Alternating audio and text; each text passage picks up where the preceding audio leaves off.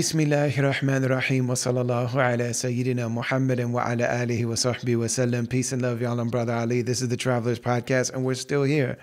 The podcast is not over. Last week, I was traveling in America, and I wanted to make an episode, a solo episode, talking about and processing and just kind of thinking through stuff that came up in the past several conversations with the past several guests. And so completely by myself without really checking in with BK1, I recorded this episode and I called it "It's Been a Great Run" because I was thinking about the run of the past several conversations and installments of the podcast.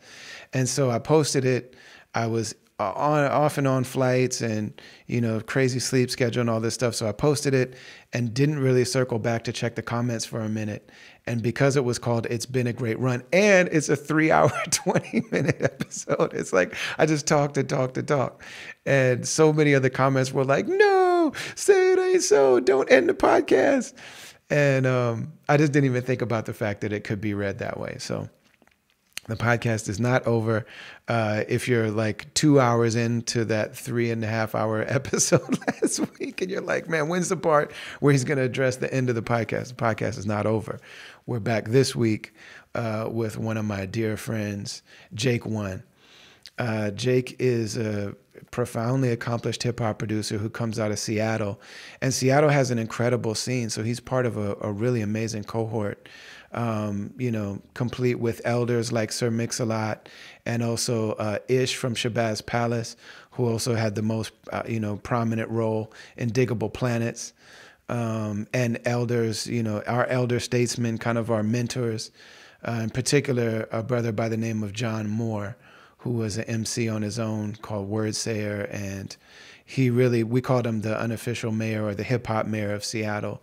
And he passed away a few years ago. If you look, the video that I have called Own Light was filmed in Washington State and is dedicated to the memory of John Moore.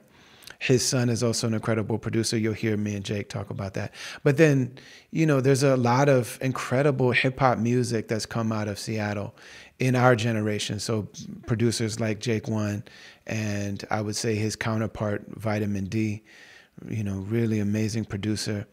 And just a lot of dope hip hop music that's come out of there. Obviously you had Macklemore break through and really become very mainstream and popular. But the scene there is really amazing. And in the Pacific Northwest in general, you got Boom Bap Project and you got Old Dominion and man, if I start shouting people out, I'll probably miss somebody. We have my man Grinch, Grinch that looks so much like me. People call him Brother Smiley, but my man Grinch, really dear beloved friend of mine. Man, there's a group called The Satisfaction, super dope. Shabazz Palace that I mentioned. Man, you got the battle rapper Illmaculate. It's a lot of really dope people that come out of that area. And so, I'm really blessed to be, I would say, an unofficial or like an extended family kind of part of that Seattle hip hop scene. I got to shout out Melly, who's a great promoter from Seattle. Also my man Sam Chesnu, you know what I mean? And we call Sherpa Co. Beautiful, incredible people. So Jake One came up in that scene, and also shout out to Supreme, DJ Supreme, record collector, beat digger, DJ, curator. These are all the people that are in these communities that really make it what it is. But Jake was somebody that has just been extremely consistent and went to the heights of hip hop production. I mean, he produced for Dr. Dre. There's a song called Three Kings with Dr. Dre, Jay-Z, and Rick Ross. You know what I'm saying? He worked with J. Cole repeatedly.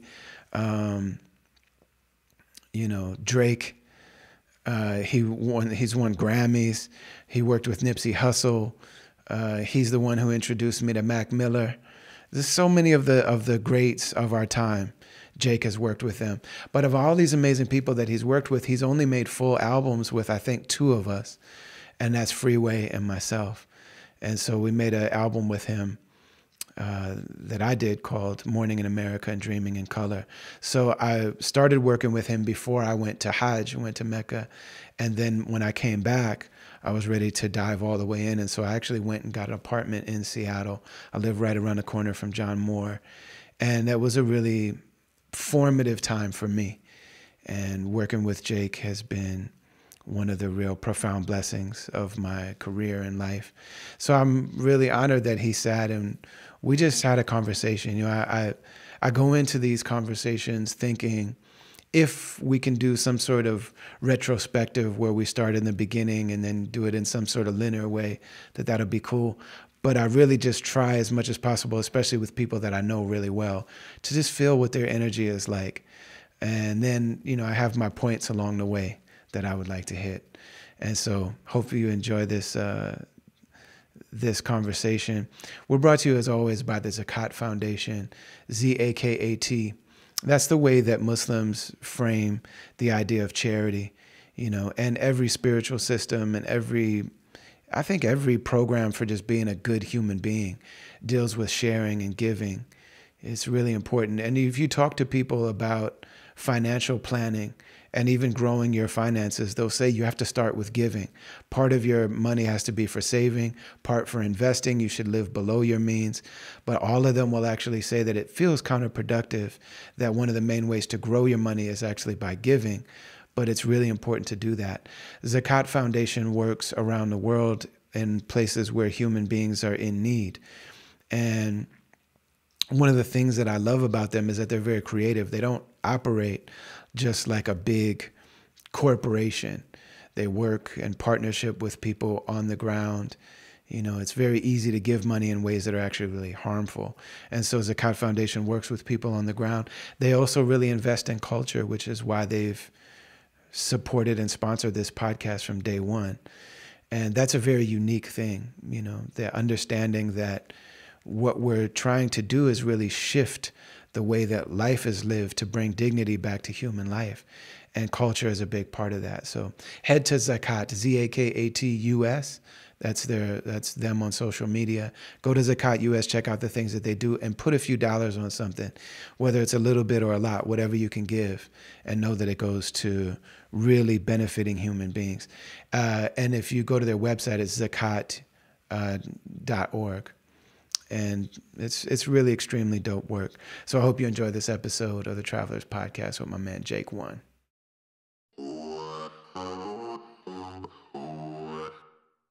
How you feeling, brother?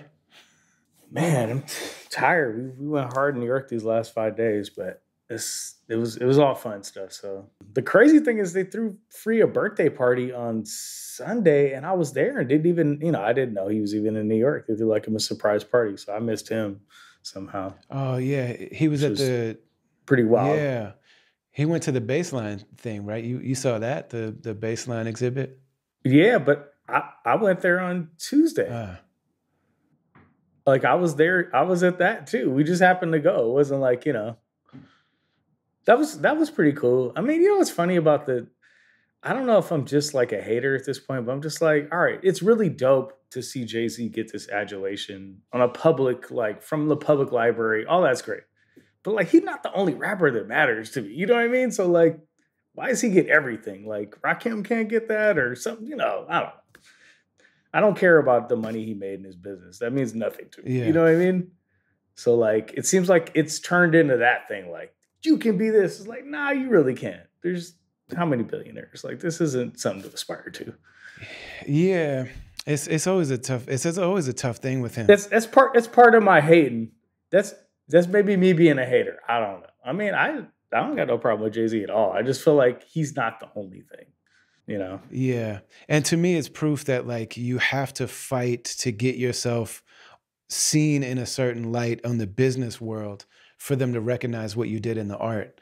Like, man, he had to have right, which is stupid. I'm saying like he had to have more gold records than everybody and platinum and or whatever else. And then write a whole book about himself. The Beatles and all this. Yeah. You know what I'm saying? It just reminds me of that thing where Chris Rock was saying, he was like, I live in this neighborhood they live in, where he's like, I live there. And then Jay-Z, the greatest rapper, lives there. And then, you know, I think it was Mary J. Blige lives here. And then just some white dentist. Oh, yeah. It was like, man, for a black dentist to be there, he would have had to invent teeth. You know what I'm saying? Like, just how far you have to go to just get respected, acknowledged. Right. I mean, I don't know, man, I guess equality is that a black dude should be able to be a dirty businessman and make as much money as anybody. That's great. You know what I mean? Or just take advantage of the system. That's all great. But like, it's just not, to me, what we should be aspiring to. And it's not like, it's just not reality. Yeah. You know? But good for him. He's obviously, I mean, he's maybe the best rapper ever. He's a real, you know, I can't really argue that, you know. He's up there. He has done everything imaginable to take away any argument you have against that. You know what I'm saying? Like, it's just been too long. Yeah. It's been too long, man. It just was too long. When I really look at, because when I was at the Rock the Bell thing, I'm like, damn, these dudes are only hot for like 4 years, 2 years, 1 year. All the people that were up there that I love, right? Right. And I'm like, man, a lot of these other guys that came after them were longer. They're hot way longer.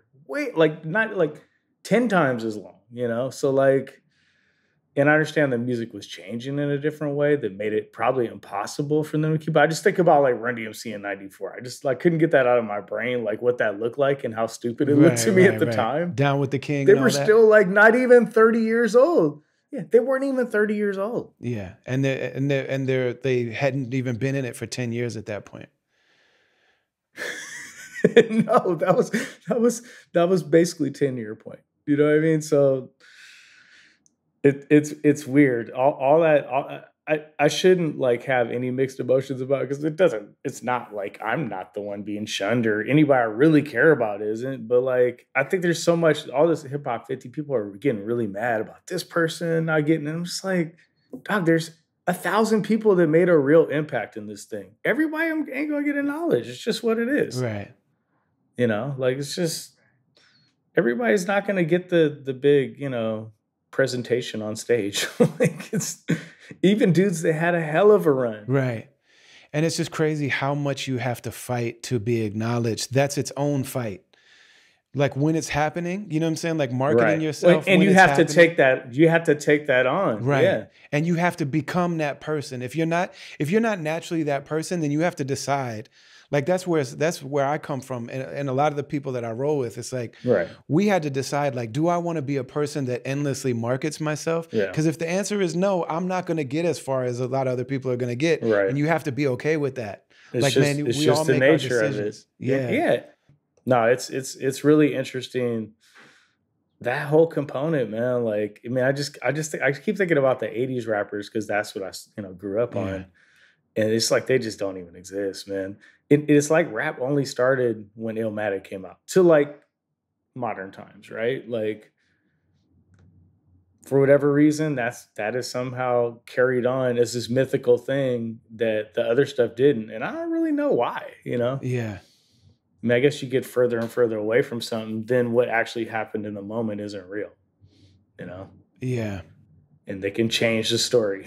I mean, Hov has changed the story. The Reasonable Doubt was a classic when it dropped. It wasn't. No, man. It wasn't even comparable to like a Illmatic or Wu-Tang. It was not on that level. It was I thought it was dope. It's crazy because when you go back each year, like I remember The Source would do these retrospective things, and I was never a person that had a lot of money, and I never could buy everything.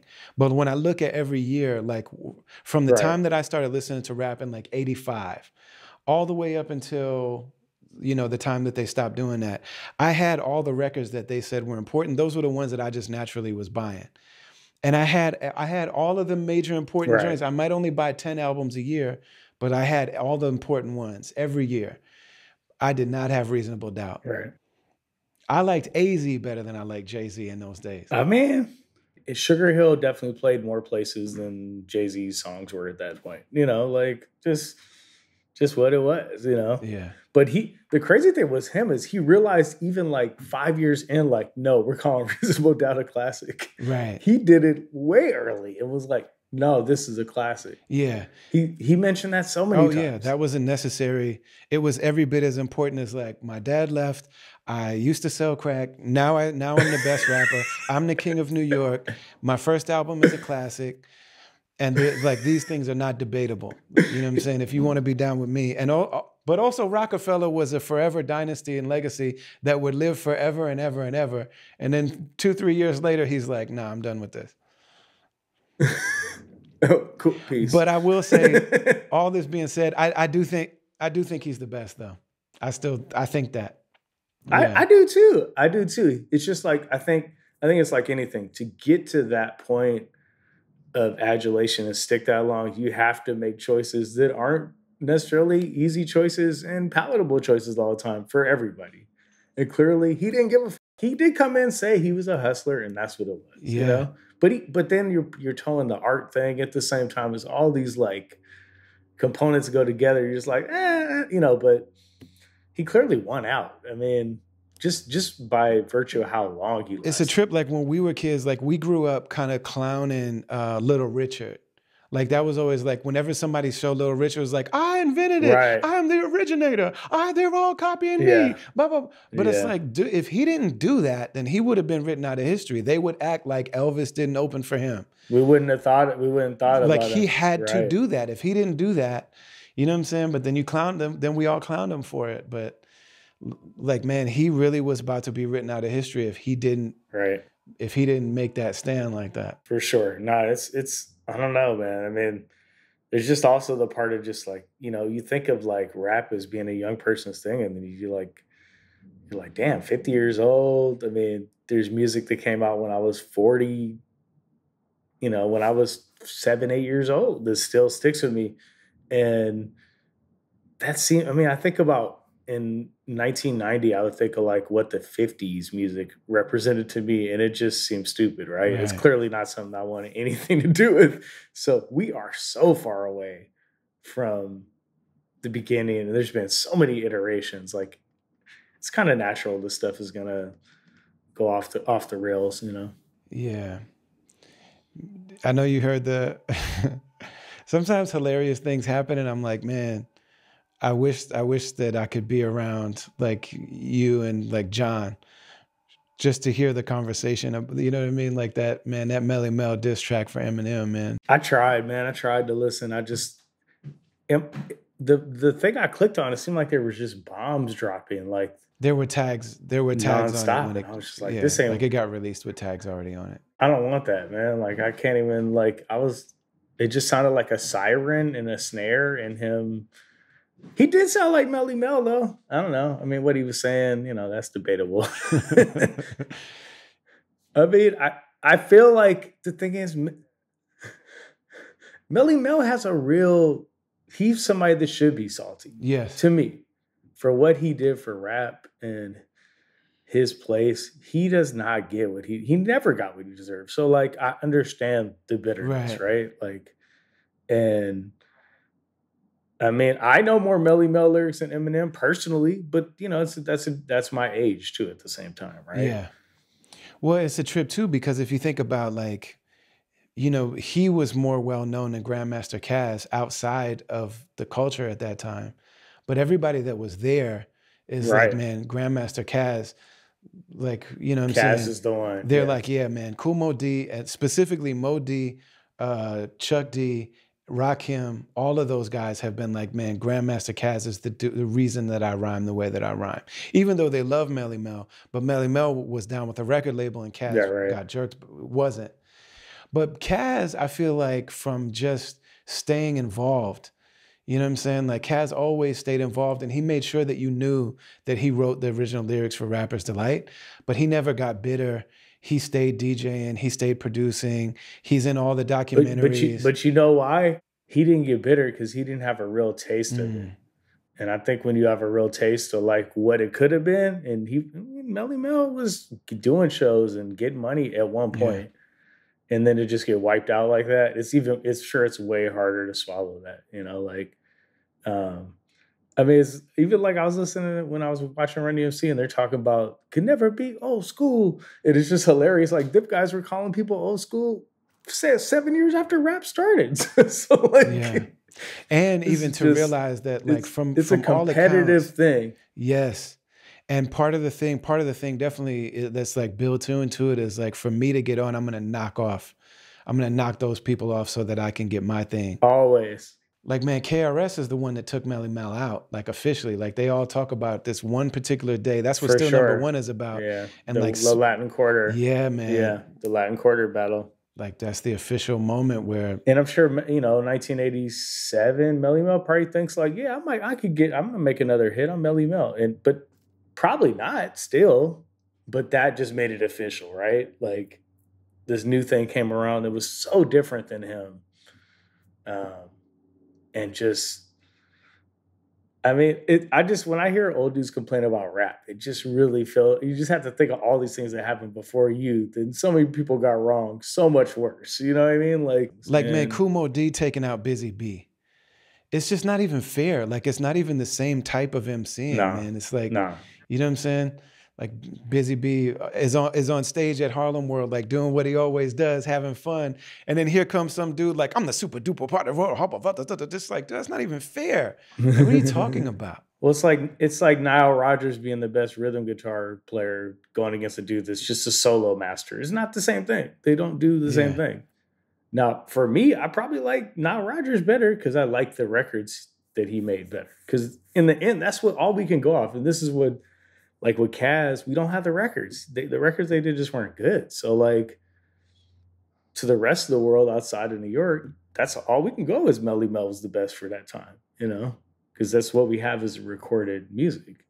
Yeah, I'm glad the mixtape things are there, Kumo D fell off hard too, though. Like I think of what I thought of Kumo D in like 1990. I was just like, he's terrible. Get him out of here. But you couldn't tell me Heartbeat was in this shit when I was a little kid at the same time. And he was revolutionary at what he was doing. Yeah.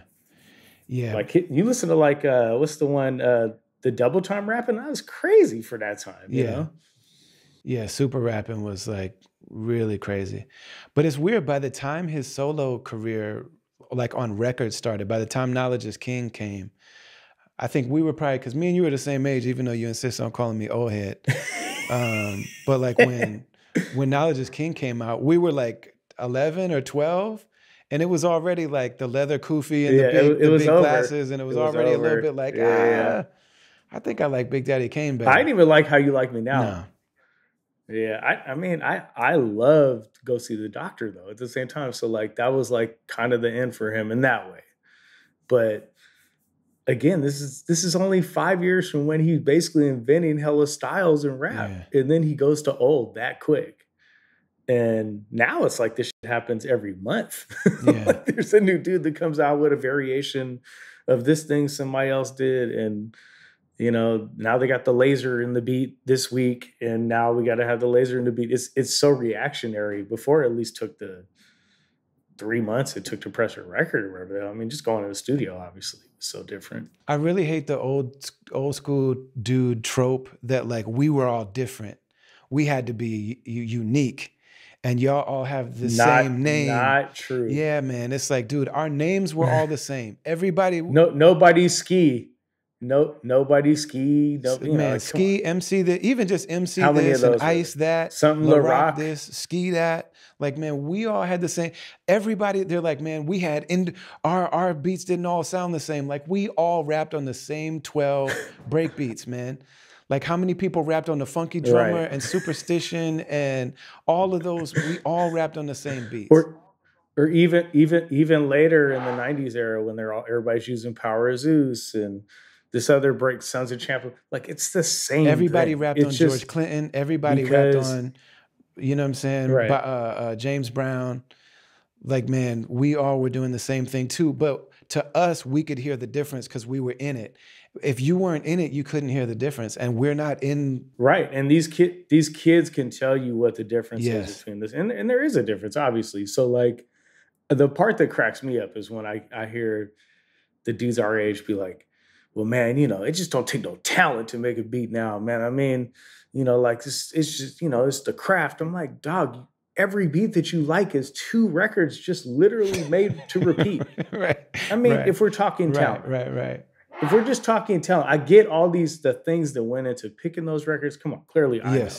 That's my life. But at the same time, come on, like, what do you think Leon Ware was thinking about that shit when he heard that? Like, he was probably like, this is some bullshit. This is I just the first played this two chord bars of my progression that record. nobody ever played before. And it's just the first two bars. Right. Like, man, this is just the first two bars of my record. Like, you didn't do anything to it. The only reason it's in a different key is because it was the wrong tempo. But if they had stretching back then, they probably wouldn't even have changed the key. Man.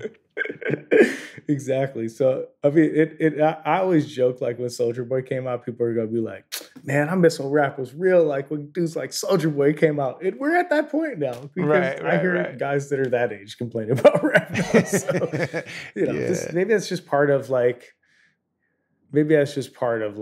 this experience of growing in any genre. I don't know if rock moves the same way, but I'm not really tapped in to say. But I think there's something about aging where like we only remember the memorable parts. We forget the things that are forgettable.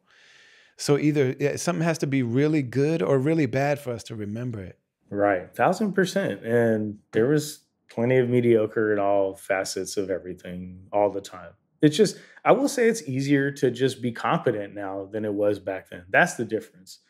That like, you can be kind of good without necessarily being that talented or that hard at working at this, because so many things are kind of done for you. Whereas the ingenuity of those limitations we had made it so when a dude was ill, it really stood out. Because most people were really bad. And but that's one thing that every generation does say that I do believe is true.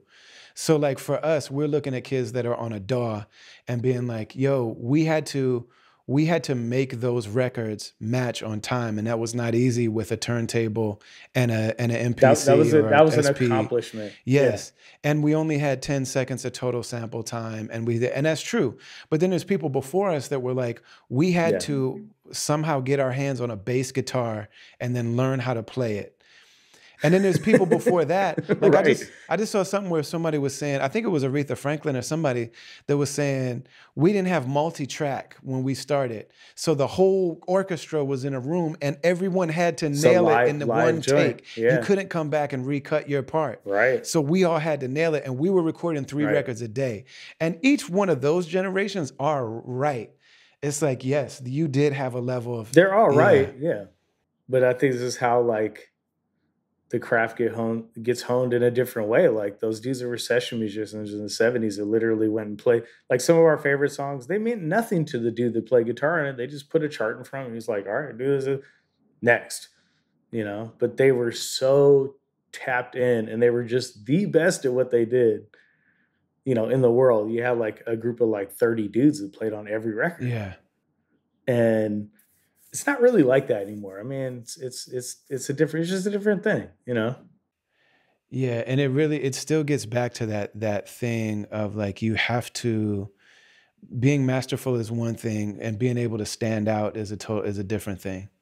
You can't choose that though, right? Like some people just have it, and as much as you would want to be the star, some guys most aren't the star, and then there's like some guys are stars, but they don't make good music. So it's like all these things have to come together, and that's never going to change. You know what I mean? Yeah. Like what is really cool to me now is that the kids choose their star. Like this girl, Ice Spice, I don't really know much about her music, but like they just saw her and was like, yep, we like that. It wasn't like a big conspiracy. Once it starts going, it becomes a conspiracy of what they put money into, but it has to react in a real natural way for it to even get to that point. It's not like they're not signing many people like, this person's dope. Yeah, let's develop the plan. It's like, nah, this person's already become a thing because they stood out for whatever reason, good or bad. Yeah.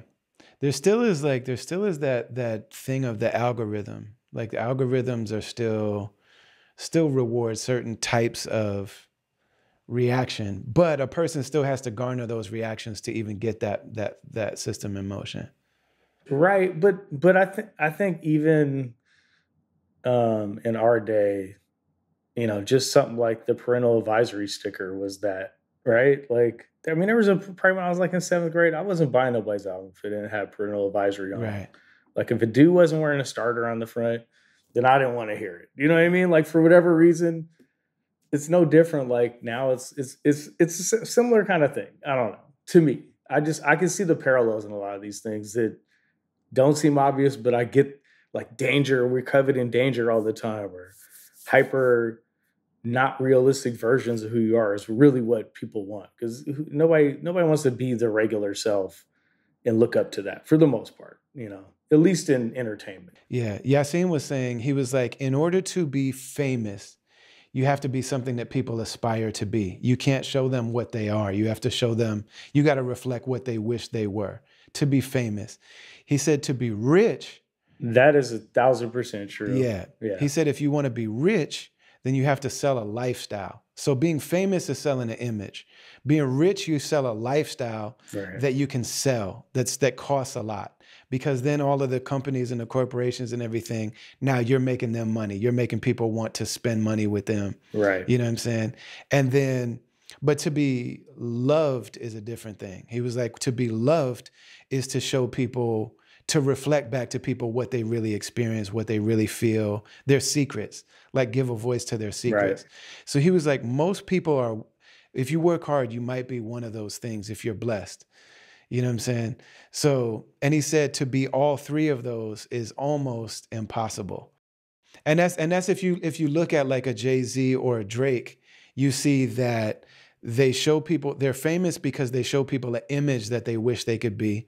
That's why they're famous. They're rich because they show you a lifestyle. And then if they're also beloved, it's because also somewhere in there's a human thing. The art is actually really good. Yeah, man. Yeah. So Yasin was just like, man, he's like, you are, to me, he was like, you're beloved. He was like, you're not going to be famous and you're not going to be rich, but the people that know you are going to love you, and you got to just be okay with that. And I'm like, you know what, man, I'm very happy with that explanation. And none of us can choose it. I mean, how many guys that we knew that were, pretty semi-successful artists weren't happy with who was in the crowd? Like your fans, you can't choose your fans. No. It resonates with certain people. Yeah.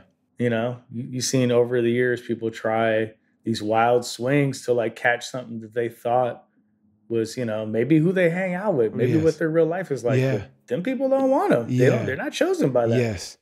But I mean, all very really like avant-garde, progressive, pro-black music.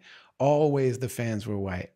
Yeah. I mean, that's going back to jazz and blues and everything, man. Like, I mean, when I went to Sun Ra concert when I was a kid, it wasn't a lot of black people. Yeah.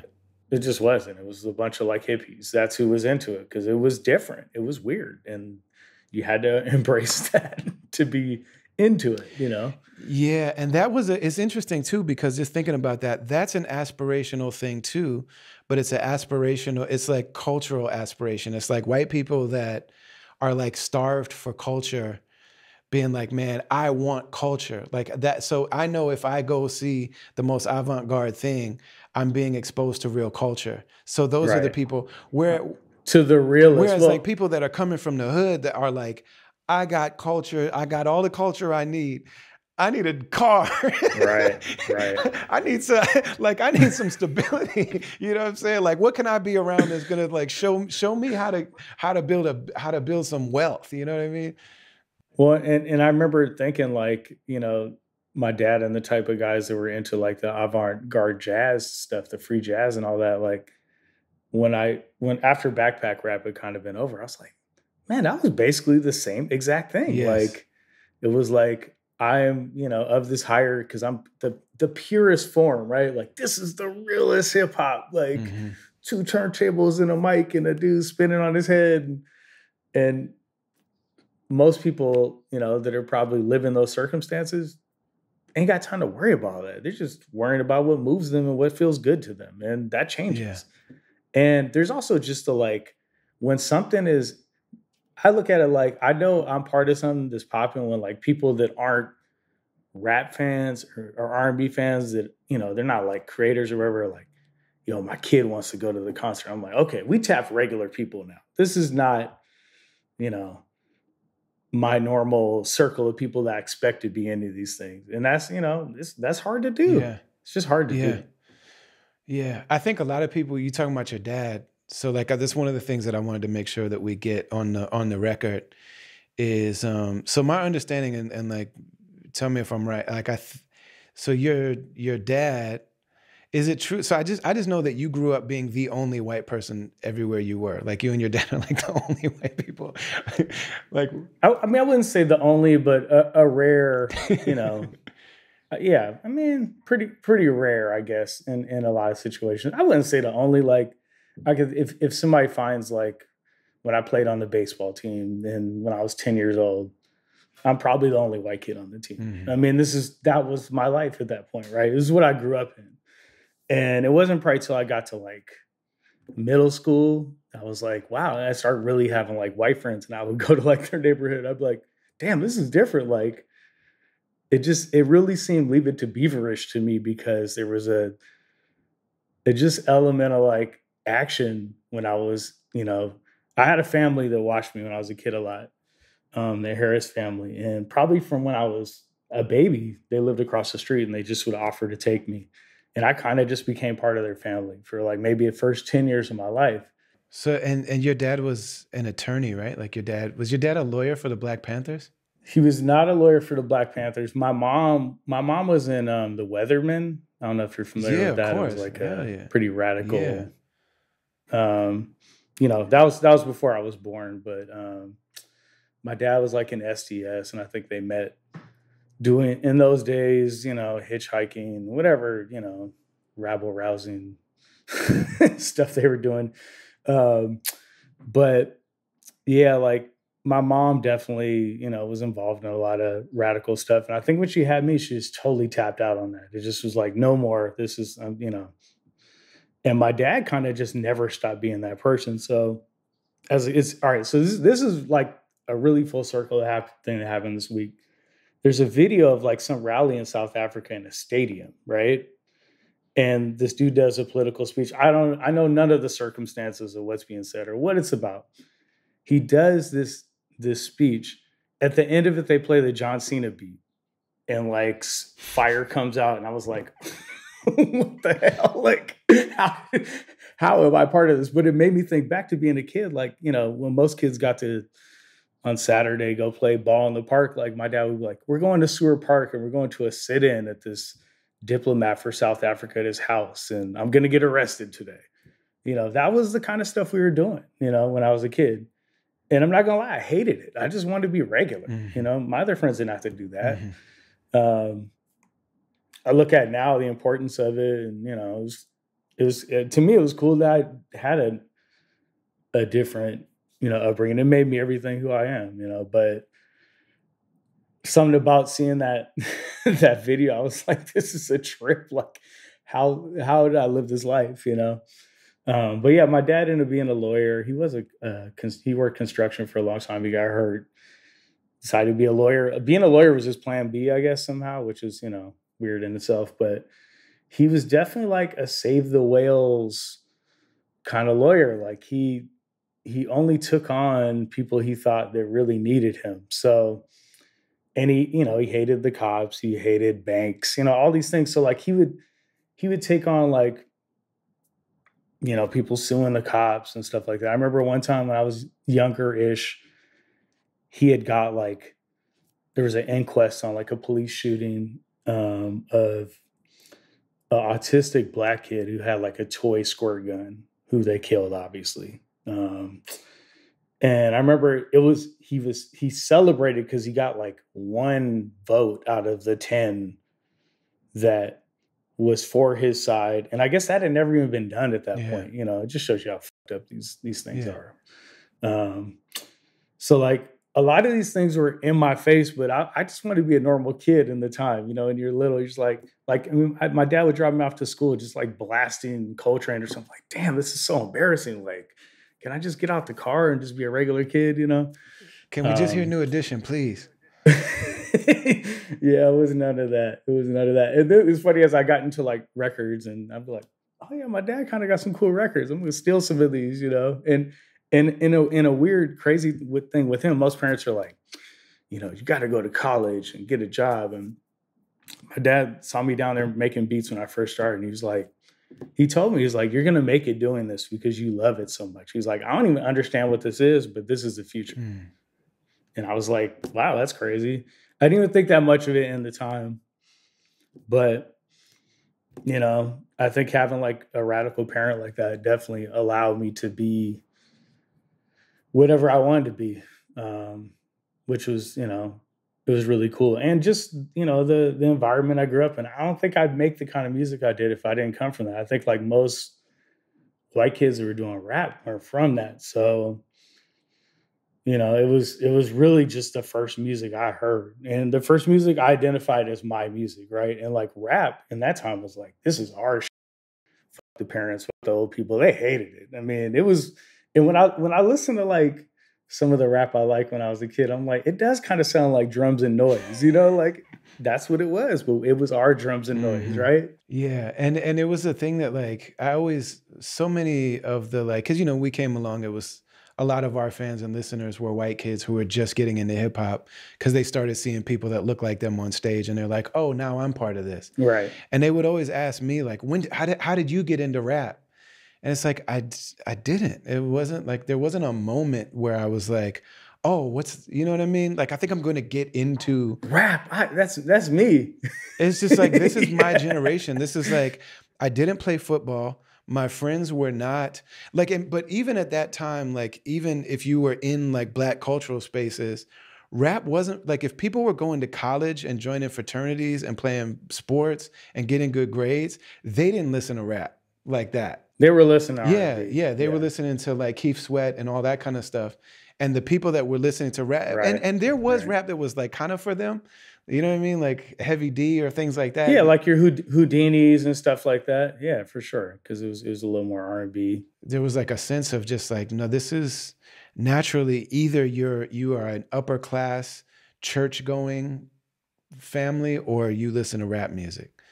But it wasn't a choice. It wasn't like, oh, I could get into Dungeons and Dragons, or I could get into this, or I could get into rap music. Like it was just such a normal thing for anybody that was attached to that culture. But for anybody outside of it, they're just like fascinated by those stories of like, how did you get into rap? It was just something for the kids, I think. Like when breaking really got hot and bopping and pop locking and all that stuff, like it just you could. I mean, at least where I was, it was just anything. That's all we were doing. We were doing that and playing basketball, you know, and that was it. And you know, we did used to actually walk around with a big radio, you know, imposing our music on everybody. Yeah. You know, that was what it was, Yeah. you know. And it was an act of defiance. We were writing graffiti and I don't know if it was meant to be that. It's just what it was, you know.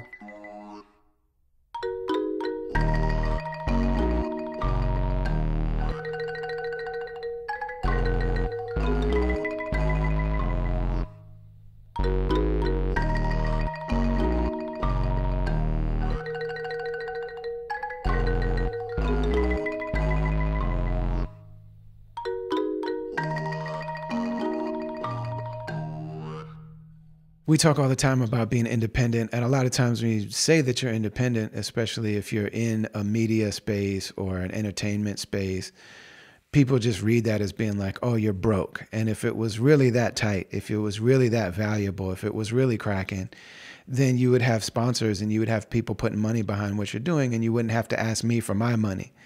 There's this thing about religious organizations and about movements and about grassroots stuff that some people have this feeling that if this was really that great, if you were really good at what you're doing, if it was really important, you wouldn't need to be asking me for money. But I was thinking recently about the fact that so many of the things that I came up really loving were sponsored by people. You know, when you grew up on public television, for example, just one example, all of that dope stuff that we came up watching as children, they would have these drives where they would say, yo, if we let the sponsors start to drive this thing, if we start letting these big corporate sponsors pay our bills and cut the checks, and if we become part of, you know, commercial radio and commercial television, then it's going to change the focus.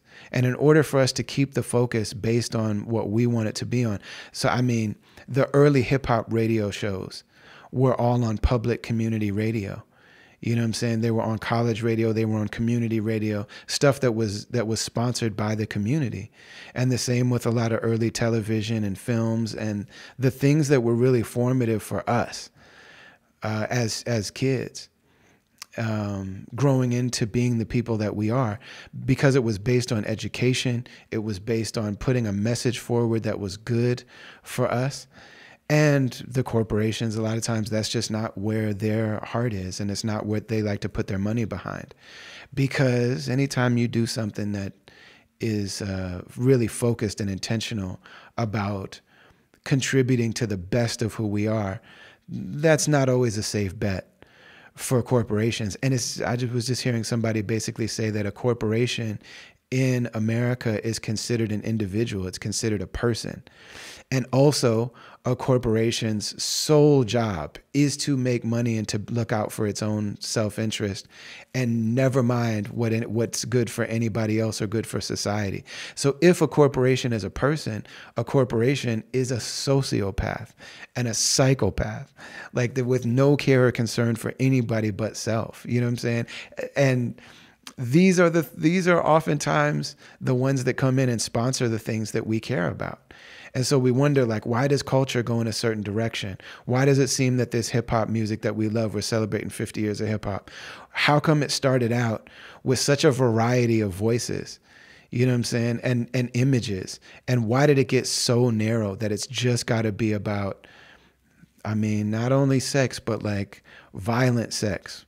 You know what I'm saying? And not only about lived life, but I mean about murder and about, you know, just the lowest common denominator. That's the involvement of corporations. And once they start to write the checks and once they start to pay the bills, they become the directors of the content. It just is that way, you know? And so we've been independent from the very beginning, both in music and also in this podcast. So if you go to brotherali.com in the join section, you can get down with what we call the caravan. The caravan is the people that really support this work. There's a $5 level where you can jump in there, and we have what we're building, which is our own streaming service with rare and exclusive content, music, videos, talks, speeches, podcast content, all of this stuff that we put up there that's not for everybody. These are just for the people that really rock with us. And then the upper level is $100 a month, which is a lot, but that's a real community. Those are the people that are really building with me and also with each other on a daily basis with a private Slack channel and these Zoom conversations that we do. Also, when we drop new things, we normally gift it to those people. You know what I'm saying? So if we have a new exclusive piece of vinyl that comes out, you know, very rare exclusive vinyl or learning series and things like that, we usually tend to gift those things to the people that are in that top tier. So head to brotherali.com in the join section or brotherali.com/join and really consider being one of the sponsors, one of the patrons, one of the people who is contributing to what we want to see in culture, which is talking to each other, bonding with each other, connecting with each other based on our common humanity, based on the common good, based on trying to really foster a culture of human beings seeking to understand each other instead of argue and tear each other down and gossip about each other and show each other in our worst picture, but to really look at a human being in the fullness of who we are, which really focuses on our shared humanity and our shared beauty. And we appreciate all of you for supporting this thing that we're doing.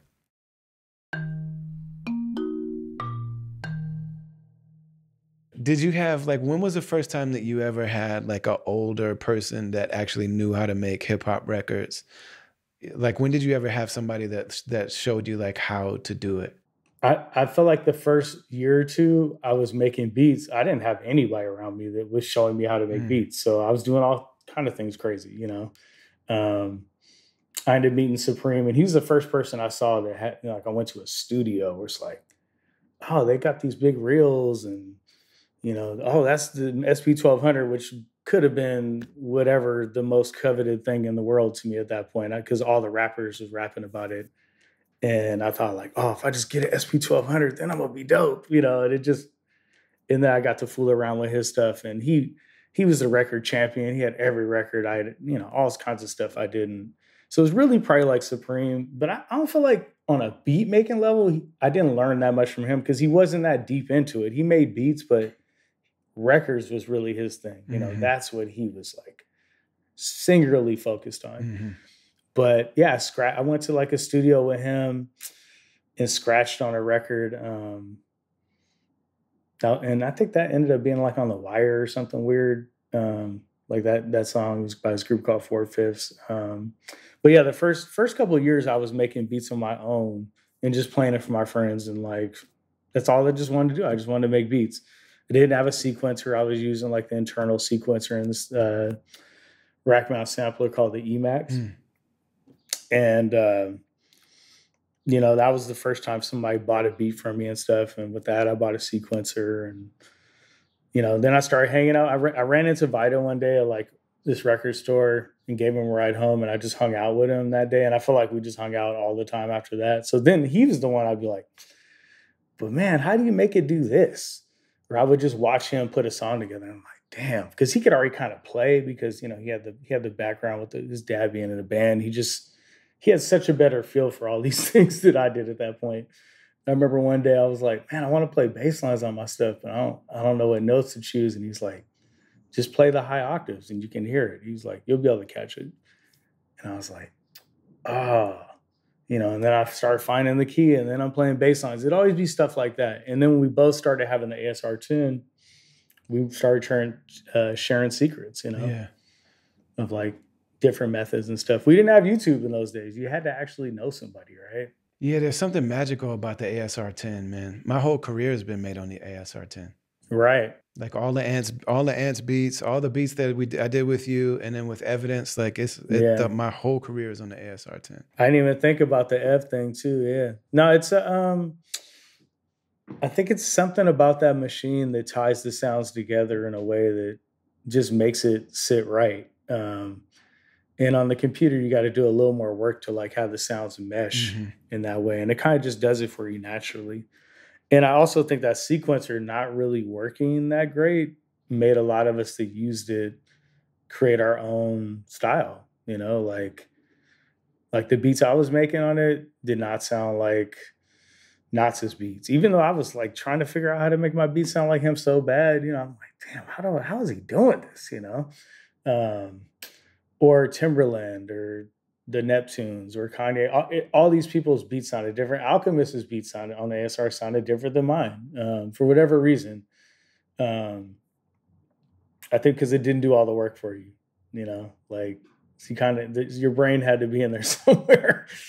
And we all kind of found our own ways around the limitations of it, you know, and developed our own styles. It's amazing to me that people still would separate those sounds.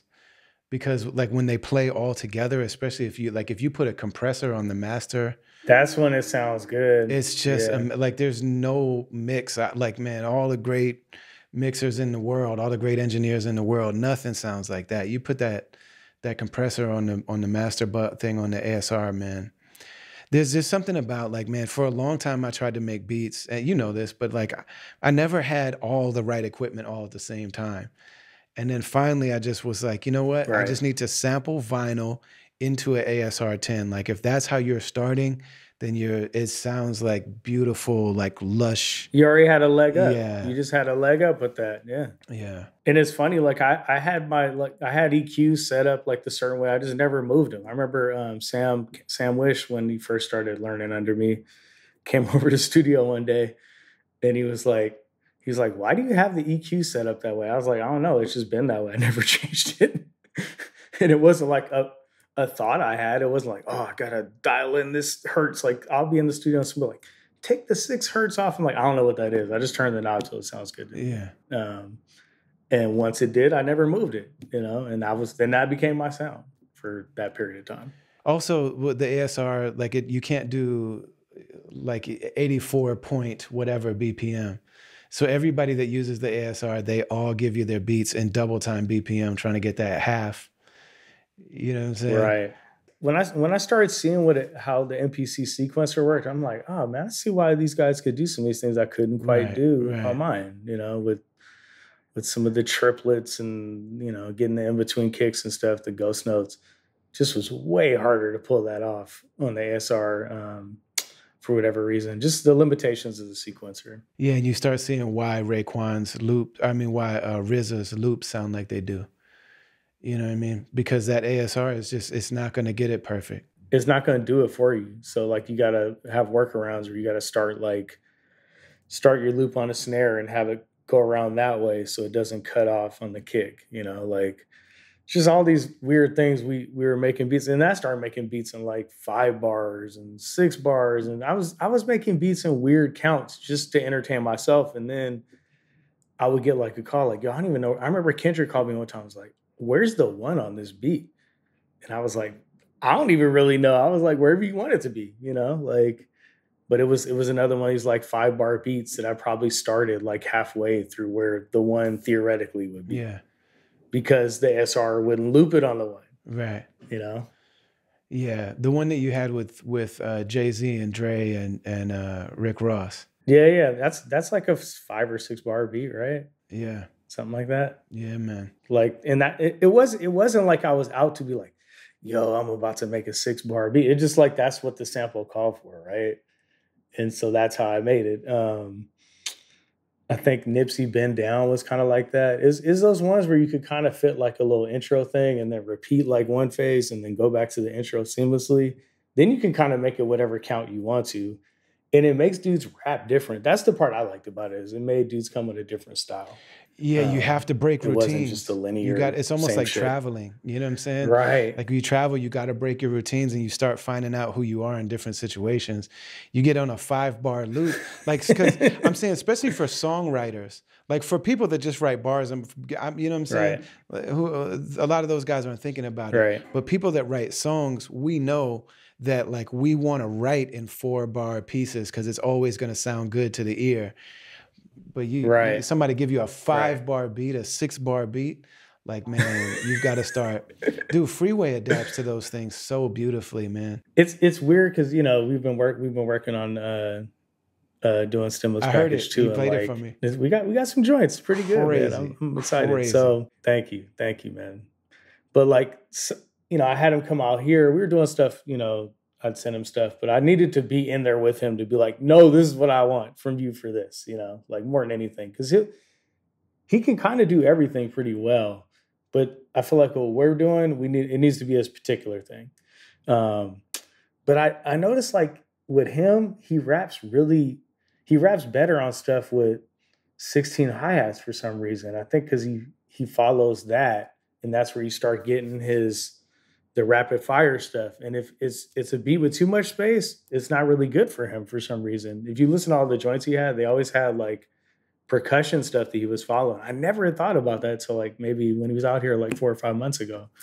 So then I started feeding him that stuff. And I was like, okay, yeah, we got it. This is what we want. That's true. You think like 900 Hustler had all sorts of like toms and drum rolls and he was rapping to all that stuff. Yeah, man. Yeah. And then even what we do is like, it's the drums aren't doing it, but there's so much going on in the sample. 16 count. Yeah. There's so much going on in that. The hi-hat's still doing that 16. Yeah. You know, and that's it's weird. Like somebody like Rock Marsh will be like, nah, don't be putting none of that on there. Just because he wants the freedom to rap how he wants to rap and then not be offbeat, right? That's the entire thing with him. That's what people don't get. When he started doing that and made that a thing, he wasn't the first dude to like do beats with no drums. Like, be clear. Like, lots of people did that, right? But he made it his thing, right? And it was like, it's just funny. Like, I would have never thought like that would turn into the thing in the underground. But maybe like underground is just so meant to not compete with the mainstream stuff. It was also that too. They'd be like, no, I want my shit to sound so drastically different than what these other guys are doing. It's popular that you occupy that space. You know, I feel like in our era of underground, we still want it to be popular. So we wanted to make a beat that was going to compete with whatever the hot record Well, that's was because at we the had time. dilated peoples, you know what I'm saying, doing Kanye West and like Talib Kweli or somebody would have a thing, and Right. like Yeah. they would be on Or like Al the doing like a war. We Gonna Make It. Yeah. On the Yeah, radio. man. Yeah, I'm Yeah. saying it, and they would be on like the biggest festivals. Yeah, man. You could really do like a straight up Right. hip hop anthem that would become a major like mainstream thing, and you could still be authentic and be real and still do that. Whereas like, man, that went away very quickly. Well, once the trap thing came in, it kind of was just like you kind of had to have that to make a mainstream hit for the most part, or just real melody in there, which I don't know, man. When we just get to like real rapidy rapping, I just don't want to hear nobody singing on that shit. It just sounds weird. I don't know. I don't know if that's like the hip hop purist in me, but like I don't really like when once something like Get By came out, or so there would be ones where they did it so good that everybody was like, I can get one of those. Right. Or, it just everybody can't do that. That's an anomaly. You know what I mean? Yeah. Like, so they would be like, oh, we're just gonna get a hook from, insert R&B singer, and now it's a radio banger. Nah, not really. It just is an awkward fit, It's right? very rare that it works. It's just very rare, right? So this underground era of the last like 10 years has been like excessively like minimalist. Like dudes are like, yeah, I mean, I didn't get in an argument, but like I was talking to like some kids online, and they were like, sometimes the drums just kill the vibe. And I'm like, but it's because you don't know how to program drums subtly. It don't gotta be it have some subtlety to your shit. Throw something else in there. It don't gotta be the loudest snare ever. It doesn't even need to be that much of it. But it is possible. You can't just be like, nah, we're not doing drums because that's not the vibe. What are you even doing then? Like, you're literally just taking records off. It's YouTube. funny because I feel like for a long time, your drums, like I would hear your drums on stuff and think that you probably did it. And then I realized it's just people with your drum sounds. Right. And then using a snare Jordan. Yeah. But that was a certain period where the drums had to be smacking. I remember somebody was what's Eminem's dude's name? Rosenberg, Paul Rosenberg. Paul. Yeah. Paul. They were and he was like, man, people send us beats for Eminem, and the beats are fire and like the musical part, and then the drums come in, and he's like, man, I just want to tell him like, go buy Jake One's drums and replace the sounds, because they had to smack during that period. But then there was a period where like, no, it's like, man, Derringer found the sweet spot. Like when Derringer's drum packs came out, it's those like filth drum packs. I know because I've heard them in your joints too. That's actually Beat Butcher. Beat Butcher. Yeah, so Beat Butcher. Yeah. Beat Butcher made the best drum packs I had heard, where I was like, yeah, I'm just gonna use these. I mean, I didn't earn my stripes with drums. I had everybody else using my shit. So I was like, man, I'm gonna use your shit. Yeah. And I'll pull those out. Like, I'm always gonna do something to make it my own though. I feel like I can't just import something and just be like, done, that's me. It just feels weird to me because that's just not the aesthetic we come from. Yeah, it's something that another producer straight programmed. Like, nah, there's gotta be some kind of flip. Especially like their breaks. It's one thing to mess with those sounds, but to just pull the break in, that's not working. I mean, they're selling MIDI programs now. It's like it's all possible. You know what I mean? Dudes are selling drum MIDI programs. And then you just import your own sounds. It's nuts. Selling those like sample packs with like full on played stuff. It seems like you and Coop were foundational in that. Yeah. Like maybe you didn't. What was you and Coop's role? We were early. Yeah. We were really early on that. I was doing this because I just got tired of getting like in trouble for samples, them taking all my money, all these various things, right? Like I'll give you an example, like De La Soul Rock Cocaine Flow. I mean, if you know the sample, I didn't just loop the damn record. Not even at close. all, right? So it doesn't really seem to matter what you do or how you use the record. They're going to just slaughter you. So like that one, I think the sample took 90%. And it's like of the 100%. So I think I have 3% of the publishing on that song. And that's just not fair. So at a certain point, we're like, cool, we'll make our own shit, right? So then I met Coop when I lived in the Bay. He was like the best I had ever heard at like vintage sound. Just what he was into. It was just, I never heard anybody that cared about, you got to use this clav with this mic and all this stuff. And I was making those for myself to sample. Like some of the songs on White Van Music, like Trapdoor, Women Have Doom, that's all live stuff that Coop that I had in play. And then I resampled it and made my own beat. So fast forward to like 2014, 15, when it was really like this dude, Nick Brongers, who we used on Only Life I Know, right? On your album.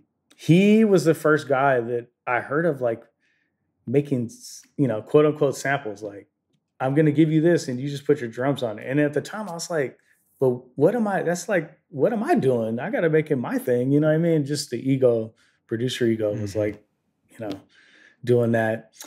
And it just made me, and then so Frank Dukes was also like my little homie at the time. And he really followed Nick Brongers. And then the way he thought about it, which was fucking genius, was that if I make all these pieces of music and to give them to all these producers, I got like 100 producers working for me.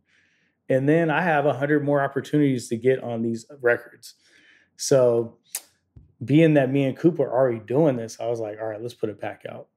But before we even put the pack out, I happened to be at Interscope one day and I met Southside, who was, one of these inventors of the trap. He worked on all the early Waka stuff. And my homie, who was kind of, his manager at the time, was like, yo, you should give him some of your stuff you're doing, but without drums. And I remember at the time being like, but I'm the drum dude. Like, why would I even do that? I thought it was weird.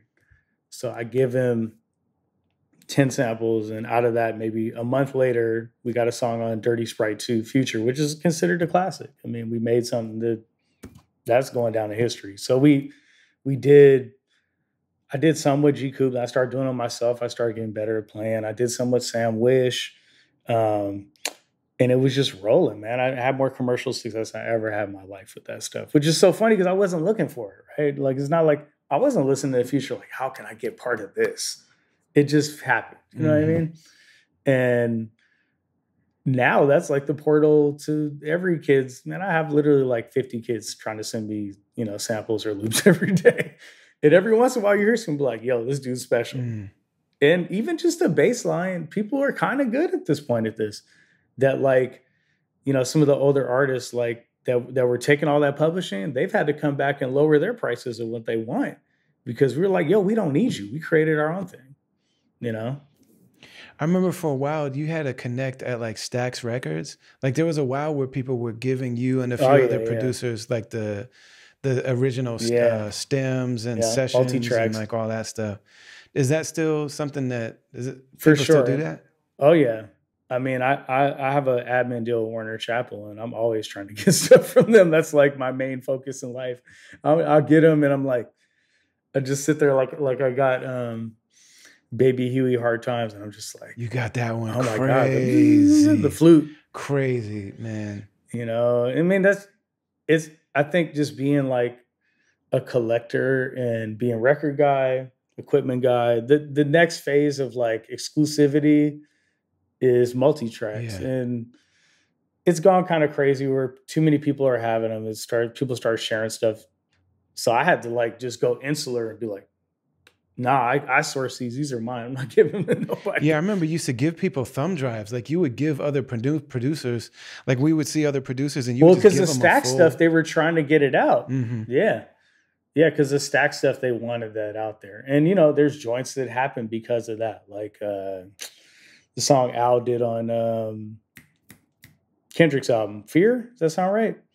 On the Damn album. That was something I gave him that was 24 Karat Black.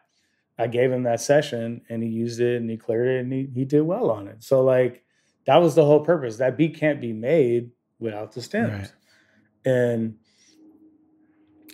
I will say when I got that, I think it just pushed me to the next level of being as a producer. I utilize those in a way that me and Vitamin, I would say, were utilizing those in a way that everybody else wasn't. Because I think most people were like, yeah, cool, I got it without the drums now. I'm just going to like put my drums on it. That wasn't what we were thinking. I was like, I'm going to take the chords from this one, chop the flute from this one, the wah-wah from this. Like I was looking at how I was already making stuff with G Coop's music that I had him play. And that was just part of my palette, One of the things that I've noticed about you, man, is that you're so generous. First of all, with your inspiration. Like I remember when you did the Drake beat, Or no, I'm trying to remember. It was like one of the gospel beats early on that you got a lot of love for. You were Mm-hmm. like, yeah, I got inspired because Just Blaze made one. Like Just Blaze brought back the gospel Yeah, joint. yeah, So I yeah, so I for decided I sure. would do it. Like you're very generous with that, and then also you make videos where you show people literally your individual tracks for how you did everything, how you Right. get the stems out of stuff, how you using the Serato Yeah. studio to get the stems out, using Melodyne to repitch things, Right. like literally giving, and then like yeah, like me and you would be traveling and you would see like Knots or somebody and be like, yo, here's all the new stacks things that I got.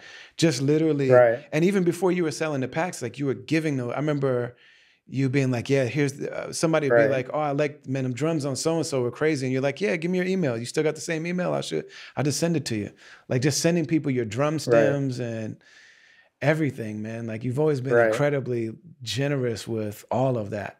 Well, I think I had a good role model in Vitamin because he Mm. did that for me, and Supreme took me around, and you have to, and let me get records. So it's just a community of people, and we all on the same thing. And to me, it's like I get a kick out of just like having the new thing, you know what I mean, and having a technique. And sometimes I can't even show what I'm doing because I'm like, yeah, they don't need to know about that. Let's keep that tucked.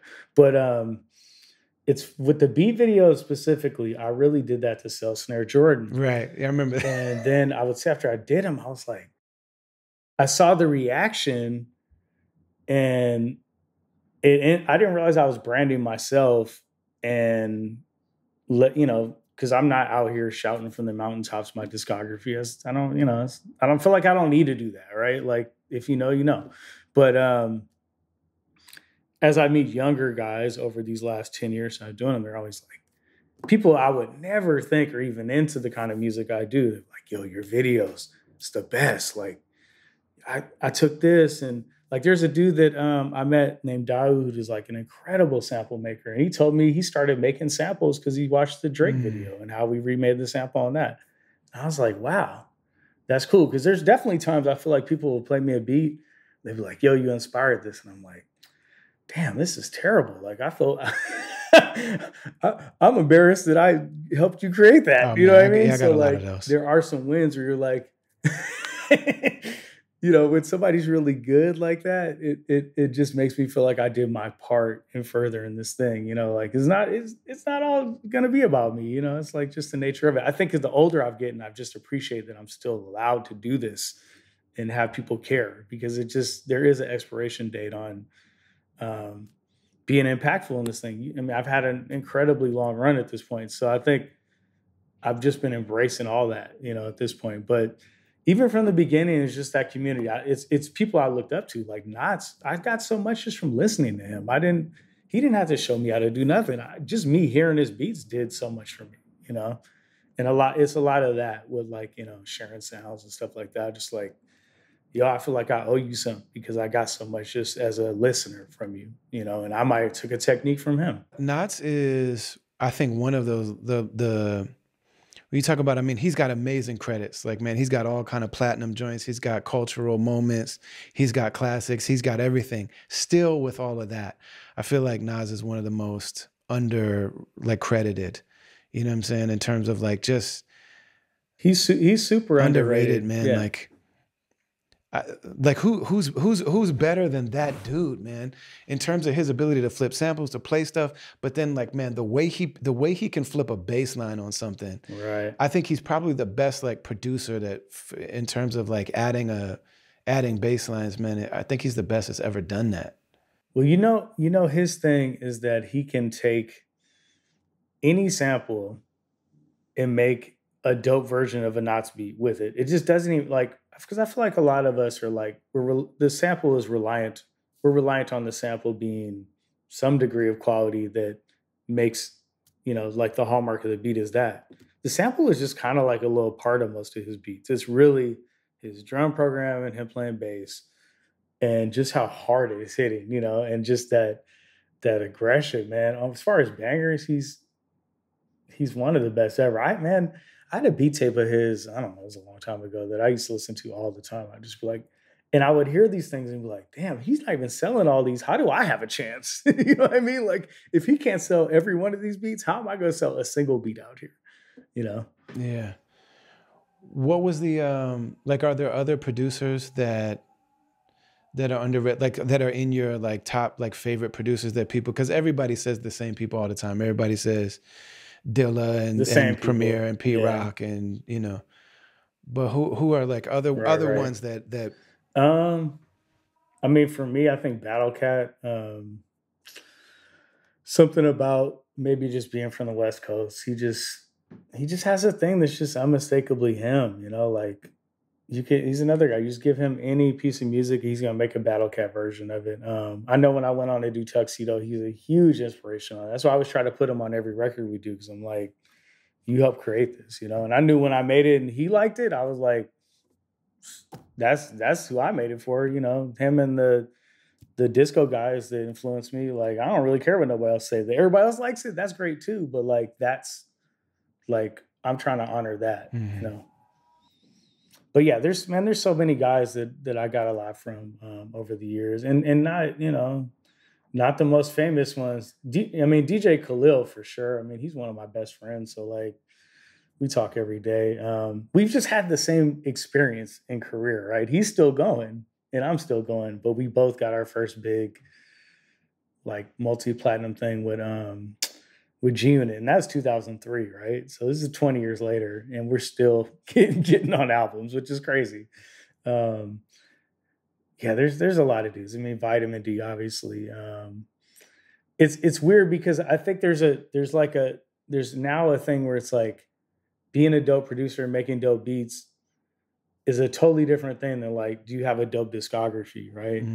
And there's some people I don't think like their technique isn't something I all the way admire, but I just love the songs they make. You know what I mean? And as I've gotten older, I feel like I'm more am a discography person, because I just feel like it's a lot of people can make a dope beat. You know, like we're just in a place where that is easier and easier to do. I mean, there's dudes on Instagram every day I hear a beat, I'm like, it's a pretty dope beat, you know, but like, where's the record? You know, where's the song? Where's this gonna make other people make a beat like that, you know? It's crazy, like, to not only make incredible beats, make incredible songs, but then to just be to create the soundscape for a cultural moment, like in hip hop culture, not in some, you know what I'm saying, not in some offshoot scene. But I remember seeing when Dove passed away, and they had like the big celebration, and like it was all of the greatest dudes and all my favorite people on one stage. Yeah. And Dave Chappelle was there, and they're like celebrating De La's discography. Right. And I'm watching it. I was in Mecca actually when this happened, but I was watching online, and they did a countdown. And I'm like, what are they gonna drop on the countdown? I'm thinking maybe Me, Myself, and I or something like that. And they threw on Rock Cocaine Flow, man. Like, Right. yeah, I cried like for you. You know what I'm saying? It's crazy. When that moment. Damn. I mean, yeah. that's and Dante Ross was like, man, I wish I would have held my book so that I could have put that night and that moment. He was like, I wish I could have ended my autobiography like that. Wow. Yeah, it's one of those, like, I mean, I guess when you get 20 years away from something, it's just like, and it's still, people still care you did it, you know, like, it's hard to do. Them being one of my favorite groups, that even one of the reasons I even was sampling in the first place, because I remember getting De La Soul's Dead, and I think the first record I remember seeing, like, they sampled Edna Wright, and I was like, damn, what's Edna Wright? And then I was just on a mission to find that record, and it brought me, you know, into the crate thing, and that's such a huge part of who I am. So that I made that song for them is just nuts. I'm having a weird experience with, like, when people that I've done songs for pass, and then it turns into this other thing. It feels kind of nasty to me. I mean, I'm happy about it. I'm happy in a way that, like, people are appreciating their music. Because I feel this way about Doom and Nip as well, who obviously I worked a lot with both of them. I don't know. It feels tainted to me because they're not here. Yeah.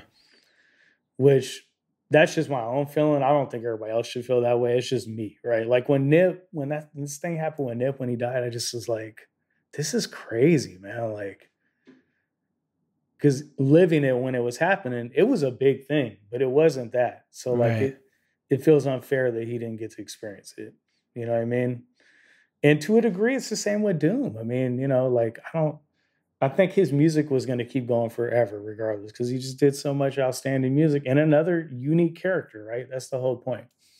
But like I'll drive around Seattle and they paint these electrical boxes of people have passed. And so I'll drive to the golf course, I'll see John and I'll see Nip, and I'm like, this is just I really knew these guys, you know what I mean? Like, and I don't know. It just kind of makes me sad. But also, I guess, the positive is that I made something that is going to go on forever with them. When I die, I guess people will be playing them songs excited too, which is great. You're the one that introduced me to Mac Miller, and you were clowning him so hard. Like you didn't give that guy a moment's rest, man. You used to call him Max Miller. I know, man. I know, man. This is just like, I think being an early white person in hip hop, we faced that, right? So like, it probably was something in me. I just thought like it was too easy for some of these guys because they didn't face, the uphill battle. It was not, I mean, it's the only thing I probably could have done in the world that I was the minority, right? Like being hip hop as a white person when I came along. So when they kind of became like, and what's really dope about Mac Miller, I will say, really dope. He knew all that, and he worked so hard to help other dudes that didn't have the shot. Right. Yes. That he did. He had people recording in his house. He's a big part of a lot of guys' careers that he didn't have to do none of that. So, I mean, another part of it with him is he was just so young, man. We were like full ass adults, man. He was like 18 years old. I'm probably like 38. You know what I mean? Like, yeah. I did see him. I saw him last time I saw him before he passed was at Alchemist's house, and he was recording the song with Migos that day. So I had a good conversation with him that day, and he even brought up that day, like, it's like, man, it's crazy. You guys even asked me to play my music when I was at your studio. He was like, man, but he was even still remember that. It was crazy to me because this dude had, he had the world in his hands, obviously. You know what I mean? So it's just a tragedy, man. Like, it's crazy that dude's gone. Like he came out, he did the rare like thing, like a Timberlake kind of thing where you're looked at as kind of like not seriously taken by the culture. And then you actually became somebody that we look to like, yo, you're dope. Yeah. That is really hard to pull off when you start off not being looked at that way. Yeah. So like, I can't do nothing but just respect what he did in his journey. We weren't like best friends or nothing. I don't like, this is another thing when people die. I don't like when people play up their thing with whoever it is, right? Like when Mac Miller died, I wasn't like, let me find a picture with Mac Miller. That's not my first reaction. You know right. What I mean? Yeah. People make it about themselves. It's just more like, damn, he's gone, Right. I'm like, Dave died. It's just sad. I'm thinking about Pos and Mace because I know what that was, Like it's not like, let me find my picture with Dave. Like, I don't know. It just this is me just, I don't know why I feel that way, but I do. Yeah. What is you've also had relationships with people that that when I look at them as an outsider, I can't imagine anybody having a relationship with them. Like Drake. Yeah. You know what I'm saying? Like what is it to know that dude? Like and to work with him and to like what is that? I can't imagine that. Yeah, it's been a minute since I talked to him, but man, I will say like Drake is just, he's Canadian nice, man. He's just a nice guy. I mean, I think clearly he's shown you over these last 10 years, if you want to cross him, he got that for you too with the rapping. But I don't know, man. He hit me up on Twitter. That's how I met him. And, brought me out to the OVO Fest. He didn't have to do that. I was just sitting there like around all these celebrities and like, why am I here? This is strange, but super cool dude. Comes from the same place we come from in a lot of ways, as far as musically. You know, he looks at those same things. That's what initially inspired him, you know, the 90s rap stuff. He was a kid when that happened. So, I mean, I think what he's done is an unprecedented thing, just period. There's never been anybody this popular for this long, you know, rap, maybe in any kind of music. I mean, it just, you know, we're going on, this is a long period of time. He has just dominated, you know what I mean? Absolutely dominated. But, you know, I feel like the way I approach anybody that's on that level of stardom is just leave them the fuck alone. Personally, that's me. I'm gonna like, if I got some music for you, I'm gonna send it to you. Like Cole's the same way. I'm not like every day Cole does something cool. Yo, man, congratulations on your 100th platinum single or whatever it is. Just be real. You know what I mean? Be who you are and realize that their time is coveted. So don't waste it. You know what I mean?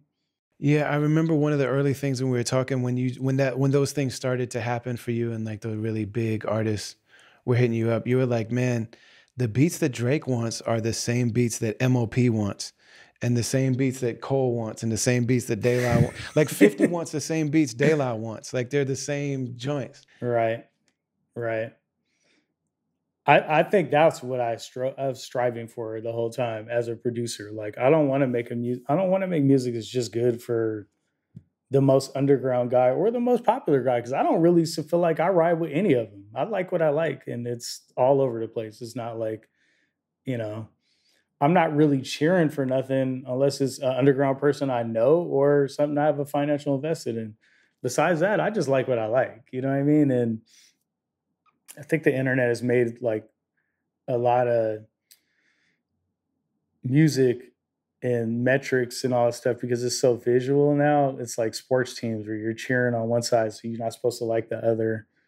And I don't really care about none of that shit. You know what I mean? Like personally, you know, there was definitely times like early on, like when I was with G Unit and them, I'm like, damn, I kind of want to do a beat for Game, but that might look bad. But I don't even think that would have mattered, honestly. Like it just, you know, I like that I can be cool with all these people, but I'm not beholden to them at the same time. You know what I mean? I'm not like in there every day taking the punches with them. You know what I mean?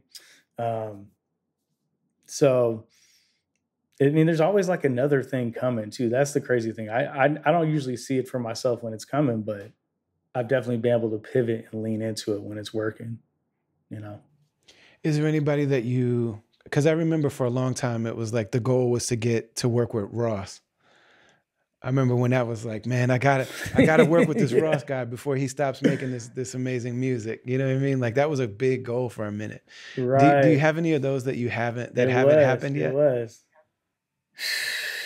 Man, I can't say I do, man. I mean, Charlie Wilson. I want Charlie Wilson on a Tuxedo song. That's about it. Like, he's probably the last one. I'm sure there'll be somebody else that comes along. I don't know, man. You know, the older you get, you just don't have the same kind of you're not attached to these newer things because they don't occupy the same space in your life that stuff did when you were 16. And that's why I think whatever that part about whatever came out when you were a kid, you're just going to hold in a totally different light. You know what I mean? Like I've been in this business so long and seen so many different things come and go. I'm extremely skeptical because that's just the only way to survive doing this. Mm-hmm. You know, I'm never going to be like, this one's going to change my life. Because I don't, you know, I've heard that too many times. Right. Mm-hmm. But yeah, I don't know. I don't know what the new thing is, man. I'm waiting for it. You know, I do think we're kind of in a stagnant place, and there'll be something that comes along that I'm sure is going to be like, oh, that's the shit. You know? Yeah. I mean, you really do stay involved though, because I know like you've put me onto a lot of newer music. Like I remember before NBA Youngboy was known, I remember you told me, you were like, man, you got to hear this Make No Sense. That damn Make No Sense. He only got one song that I like, but that song, dude. Like, man, that song still makes me feel like fighting somebody. Like when I hear that song, I'm like, man, there better be nobody in this elevator. Like I listen to that when I'm getting ready and I'm like going out to a show and I'm like, man, there better not be anybody in this. You know what I'm saying?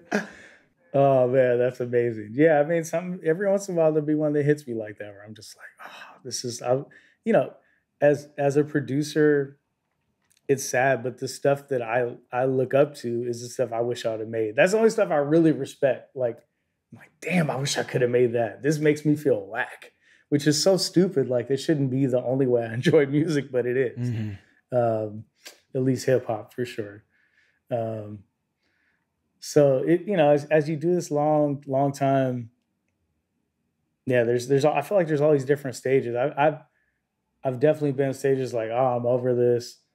Some days, I mean, there's days right now I'm like, maybe I'm just gonna retire. I'm tired of doing this. And then I'll be like, I might make 5 beats one day. Like it's just random. I just try to do it as I feel it. I really try not to let anything make this be a job for me.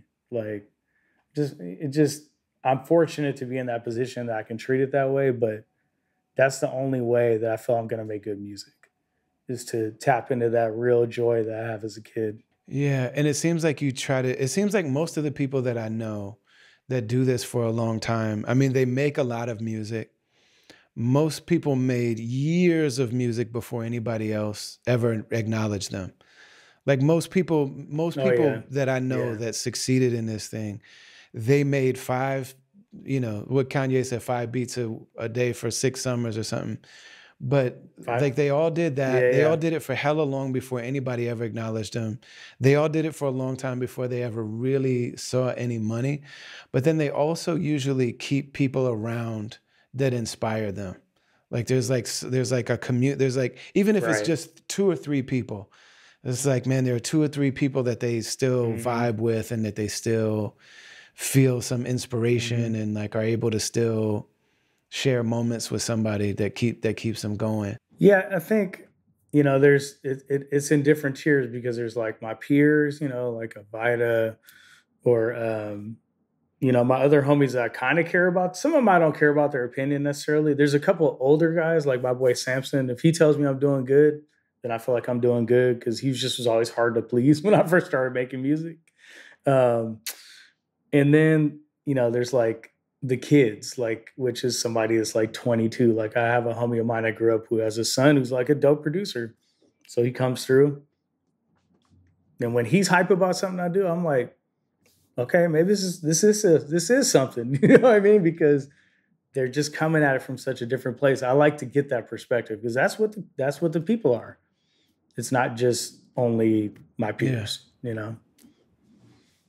And I just like seeing like what they're on, just the new techniques. It's fun like putting a 22-year-old up on, like I played him Slum Village the other day, and he was just like, it's like, yo, this is so dope. And he's like a church kid, he can really play all that stuff. But like why would he hear Slum Village? How would he know that? He's 22 years old. You know what I mean?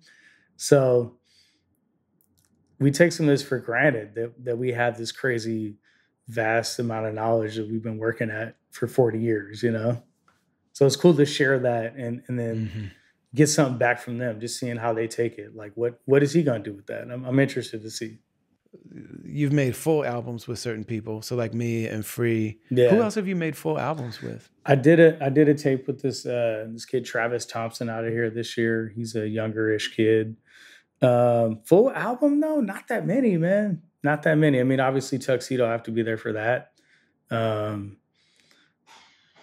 Yeah, not that many. I've been, I don't like the commitment of having to be like fully responsible for it in general. Like, and I don't know if that's good or bad. I think I probably should have been doing more of that, but I don't know. I'm not really trying to sacrifice what my day-to-day life is to like be in the studio for 10 hours a day with somebody. I just don't enjoy it that much. And the crazy thing is, when COVID hit, I got back into making beats. So I wasn't having to go on the road.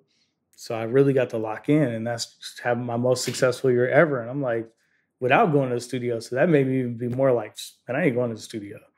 Like, get somebody else to record you. I'm not doing that. But like, it has to be something I really care about, right? And a person I care about more even than like what the music is. Like Free, I just, that's my brother. I love him. So if we're going to do this, I want to make it as good as possible. Yeah. And it's crazy that like you could not be around somebody for 10 years. I mean, we see each other, we hang out when I'm in his town or he's in my town, but like, it's like nothing ever changed. You know what I mean? So I'm grateful for that kind of stuff. You know what I mean? Like I really appreciate that.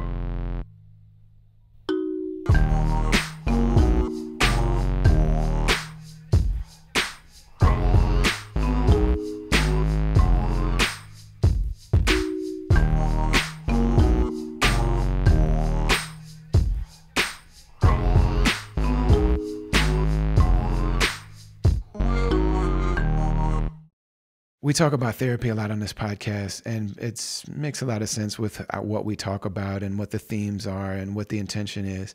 But also, like a lot of podcasts, we have a partnership with BetterHelp,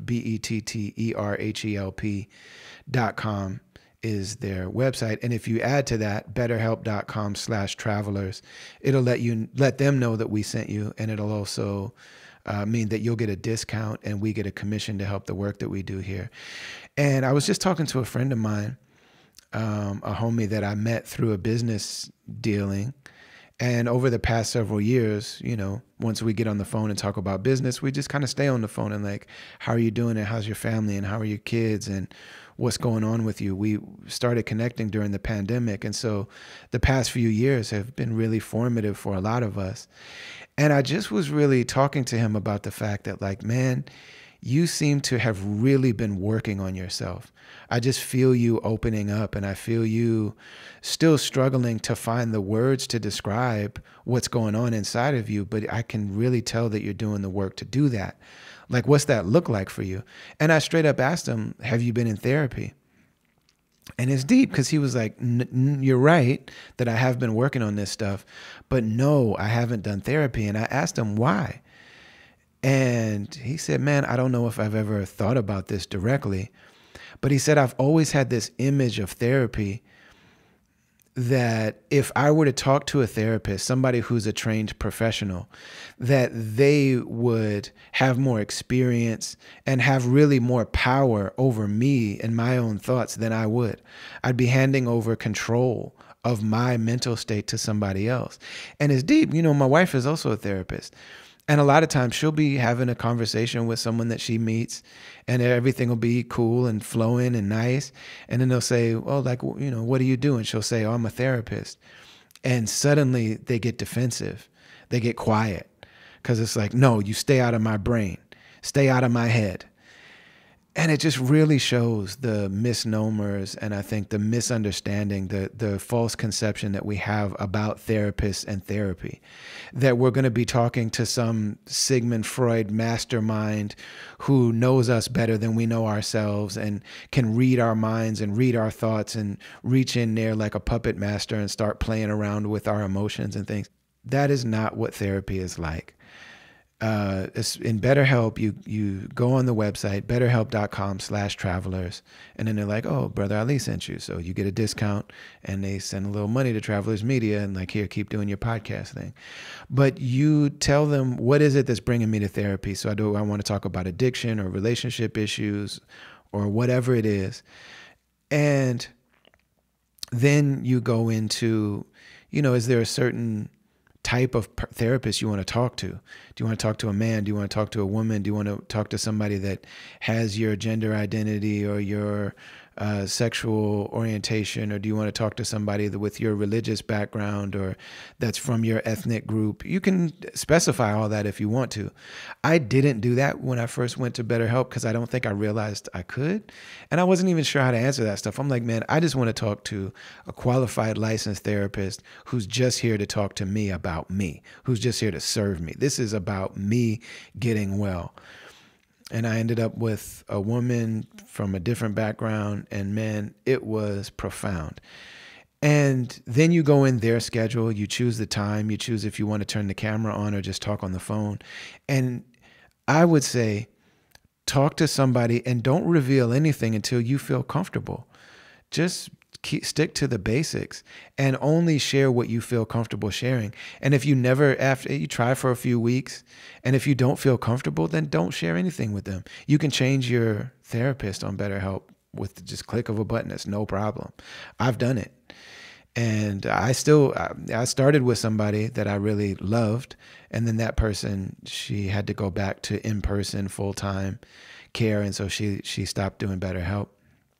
But man, I made tremendous progress with her, and it was really incredible. And then since then, I've tried a few therapists, and I'm still trying to lock in on somebody. But now I know what it feels like to talk to somebody who's just there to serve me and who's going to ask me questions that are really just, it's more so that I deserve to know what's going on inside there. And I have these narratives that I've always told myself. And so when I start to share those with somebody, they just ask questions that allow me to see things from a different perspective and just consider things in a different way. But this person has not tried to, give me their conclusions or tried to rewire me, So head to betterhelp.com/travelers and give therapy a chance. Just give it a try.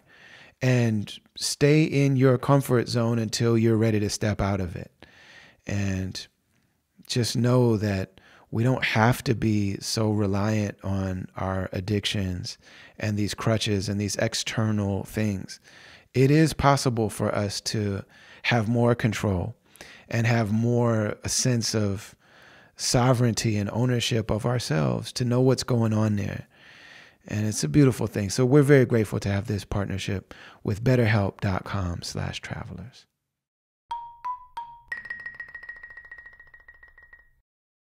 Did you ever get to be there when like J. Cole or Kendrick or... Yeah. Because I'm saying like not only have you had really big records, but from the later times, like all of the greatest artists have recorded on your joints. Like Nipsey. Yeah, I was there when Nipsey recorded multiple times. The funny thing with him is he was never like a dude that was like, yo, I want to rap. Like he just wanted to hear a bunch of music. Certain stuff would strike him and then he would come back to it, But when we did the song Bend Down, he actually recorded maybe the first half of the verse when I was there. And I remember Mike from Mike and Keys was like, yo, never does this. He was like, this is rare as And I even took a video of him rapping that day and I cannot find it, of course. But I was there when they mixed Victory Lap for some of the days for that. So I got to see him add on to some songs and stuff like that. Cole, it's more like he'll make something and send it to me and ask me my opinion on it or, want some production changes. He's just a A1 guy. Like another guy is like, he is what he seems. He lives all of it. You know what I mean? Like, and I just respect that it's not, none of this stuff is a facade for him. He's beyond generous. So like, I definitely like, and here's another thing I think that happens when you start working with these kind of artists. I think a lot of the producers feel like, well, I should be on every album. It's like, it ain't going to be that way every time. So I don't get mad at them when they don't use my beat on the album. I'm more like, man, you put me on 3 different albums. I can't complain. So I just keep it cool. Mm-hmm. Maybe the next one. Maybe I just didn't have the right thing for that album. You know what I mean?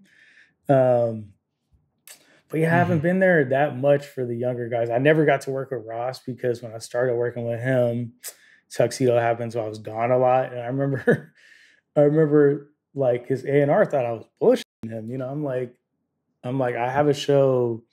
I have like 8 shows in the next 2 weeks. I can't go. I got invited to like his birthday party one time, which, come on, of course I should have went to that. That would have been amazing.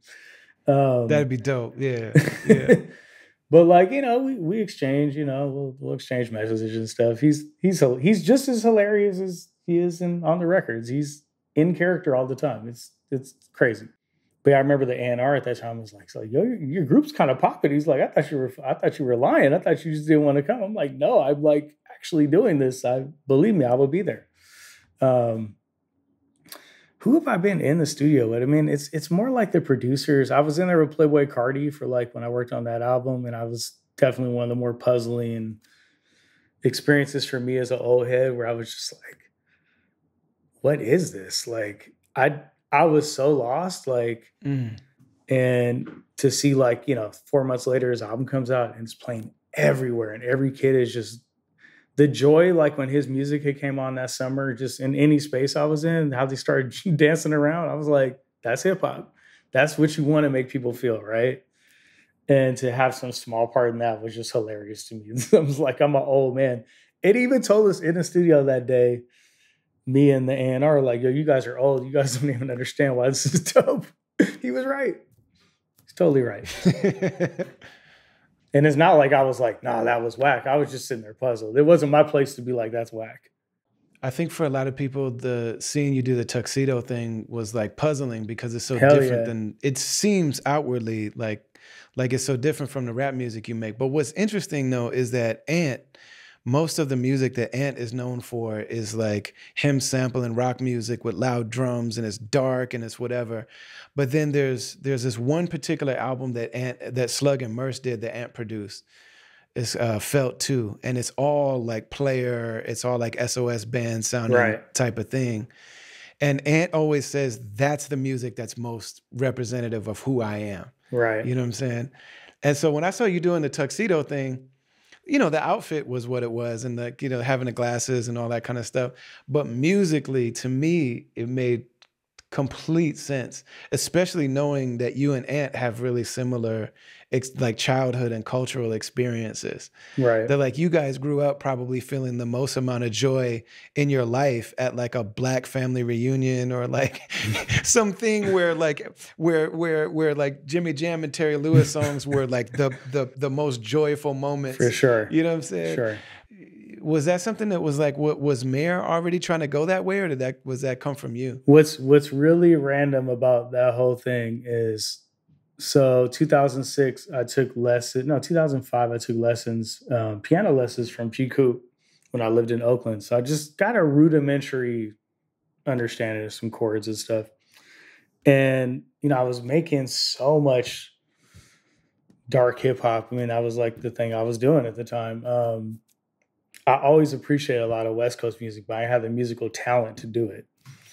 And I just started messing around, making those kind of tracks for the fuck of it. It wasn't even really looking like, who am I going to give this to? It wasn't for that. And I met Mayor, and he started singing, and he just popped off. And I was like, oh, you know, and we both were into these same kind of like, and you know, like people would be like, Prince. I mean, yeah, obviously Prince, he's the best. But like, we like the dudes that weren't as popular as Prince, like the underground version of it. It's a little different, right? It might be something like that from 1981 or whatever it is. And he was into those same things. So I started sending him tracks, and he would just send me back songs. And then it's like, man, this is like kind of good. Like, it wasn't like even meant to be a whole project or none of that. But going back to the root of it, but you know, even pre-hip hop, pre-Rapper's Delight, I mean, some of the first music I remember is like Oops Upside Your Head, and you know, and the beat goes on. That's my memories of like good times in the neighborhood. And I mean, I don't even know if it was a Block Party. It was just what was playing all the time, right? I see the labels, and I remember that as a little kid just watching it spin around. And when G-Funk used a lot of that stuff later on, I loved all that stuff because it made me feel that way, that same feeling. And Tuxedo is just an extension of that. It's kind of like combining the G-Funk with some of that SOS and, you know, Gap Band, Leroy Burgess. I'm guessing you could roller skate. Oh, I could roller skate backwards. Come on, man. All right, we did a gig in we did a gig in Germany. We DJ'd. It was roller skating, and I put on the roller skates and went out there. It was hitting it backwards. I mean, I wasn't doing any tricks or nothing, but yeah, of course. Come on, that was a school trip. Was the roller skating ring? You know what I mean? Like that was a fun Saturday. So I mean, the part that to me that I never was seen is I got to sing backgrounds live and play keyboards and dance around. That was not supposed to be part of this at all, but the demand was there, and I had to learn on the fly, which was terrifying, but it was probably good for me. It made me a way better producer because I feel like even in my rap beats, I'm playing way more than I was before, you know? It's just such an amazing, like, I don't think anybody that heard, especially the earlier part of your career, would have ever assumed that would be the same dude. I wouldn't have either. I mean, it was definitely not like a grand design, but, you know, like all these things, if it's working, I'm going to keep doing it. And, I mean, we're going to Tokyo to DJ in 2 weeks or something. I mean, we were out there in March. Like, we haven't put an album in 5 years. Like, the thing is, there's not a lot of people doing this at the level we're doing it. So, you know, we have our thing. And it's kind of crazy because for as successful as it is, we don't really put that much time into it. It's not like where I'm like not every day like hammering away trying to make a beat for Tuxedo. Like I'll make a bunch of rap beats and I'm like, man, I'm gonna make something for Tuxedo today. Just like that. You know, it's not like a big, and then we get together and make songs, and him just being so much better on the musical front, he makes some of the stuff I do that's probably technically wrong. He hones in and be like, nah, that chord tripping. Get that out of there. I can't sing to that, you know? And I'm good at starting music and not finishing. He's good at finishing it. So we're just a good partnership in that way.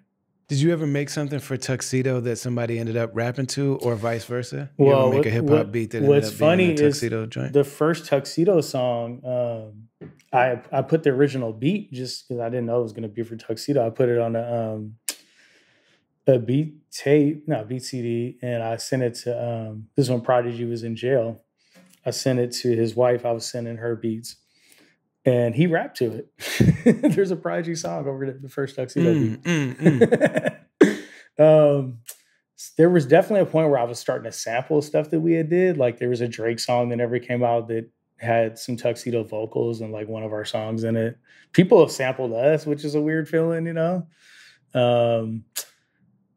I mean, I think that's the cool thing. It could be, you know, it can touch all these things. But yeah, when I'm doing Tuxedo, I don't think the people that love Tuxedo really probably understand the depth of what I've done. You know, they don't, that's not what they're there for. Some of them do. Has anybody ever clowned you for the Tuxedo thing? Nah, like, they love 50 it. ever see the Tuxedo? And 50 would probably want to rap on some of that stuff though. Maybe. I mean, I think a lot of like the people in the rapper, they're like the homies they'll be like, yo man, what? It's like this wedding band or whatever the fuck you're doing out there. It seems like it's popping. Like they'll more be like surprised by it. You know, I have like Scarface text me like fuck with the Tux or Pos or you know what I mean? Like people are just like, I wouldn't think they would be into it. So, but you know, that's the music they grew up on too. So I get it, you know. Yeah, it's one of those things that make complete sense if you grew up in Black culture, especially in the 80s. Right. It was just that's the first music I really remember. I mean, and when I think about like, you know, I know Zapp. I know Zapp Troutman. I know Lester Troutman. I know their family. I'm friends with them. You know what I mean? We did a song with them and it wasn't like I'm pushing them to do the song. They wanted to do it with us. It's crazy, man. I mean, you couldn't have told me that as a little kid. Like the guys that made Heartbreaker, I would I would know them. You know what I mean? Or get to perform with them, you know, like it's crazy. And you know, when we first did our first show with them, they were like, man, I can't believe how you guys got these records signed. And they're like, we got to do something. So like that meant we were doing it right. It's another just like affirmation, you know? Yeah, it reminds me of Ali Shaheed Muhammad with the Jazz is Dead thing. Right, for sure. Like it's a very similar kind of vibe with him learning to play and then actually like working with the heroes that he sampled. Right. Hell yeah, it's very similar. And I think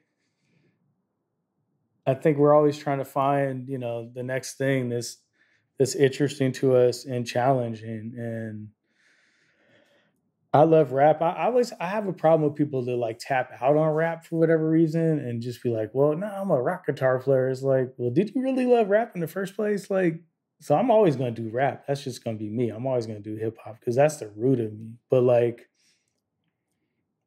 it's not like, you know, there's some of these things I'm just going to keep doing over and over. I got to do something else just as a different creative outlet. You know what I mean? And this thing was in my heart just as much as hip hop, you know? Another thing that I notice about people that do it for a long time and have longevity is that they don't look back on their stuff very often. Like I don't find a lot of people that have, you know, especially people that have done a variety of creative things. Like you don't find those people going back a whole lot.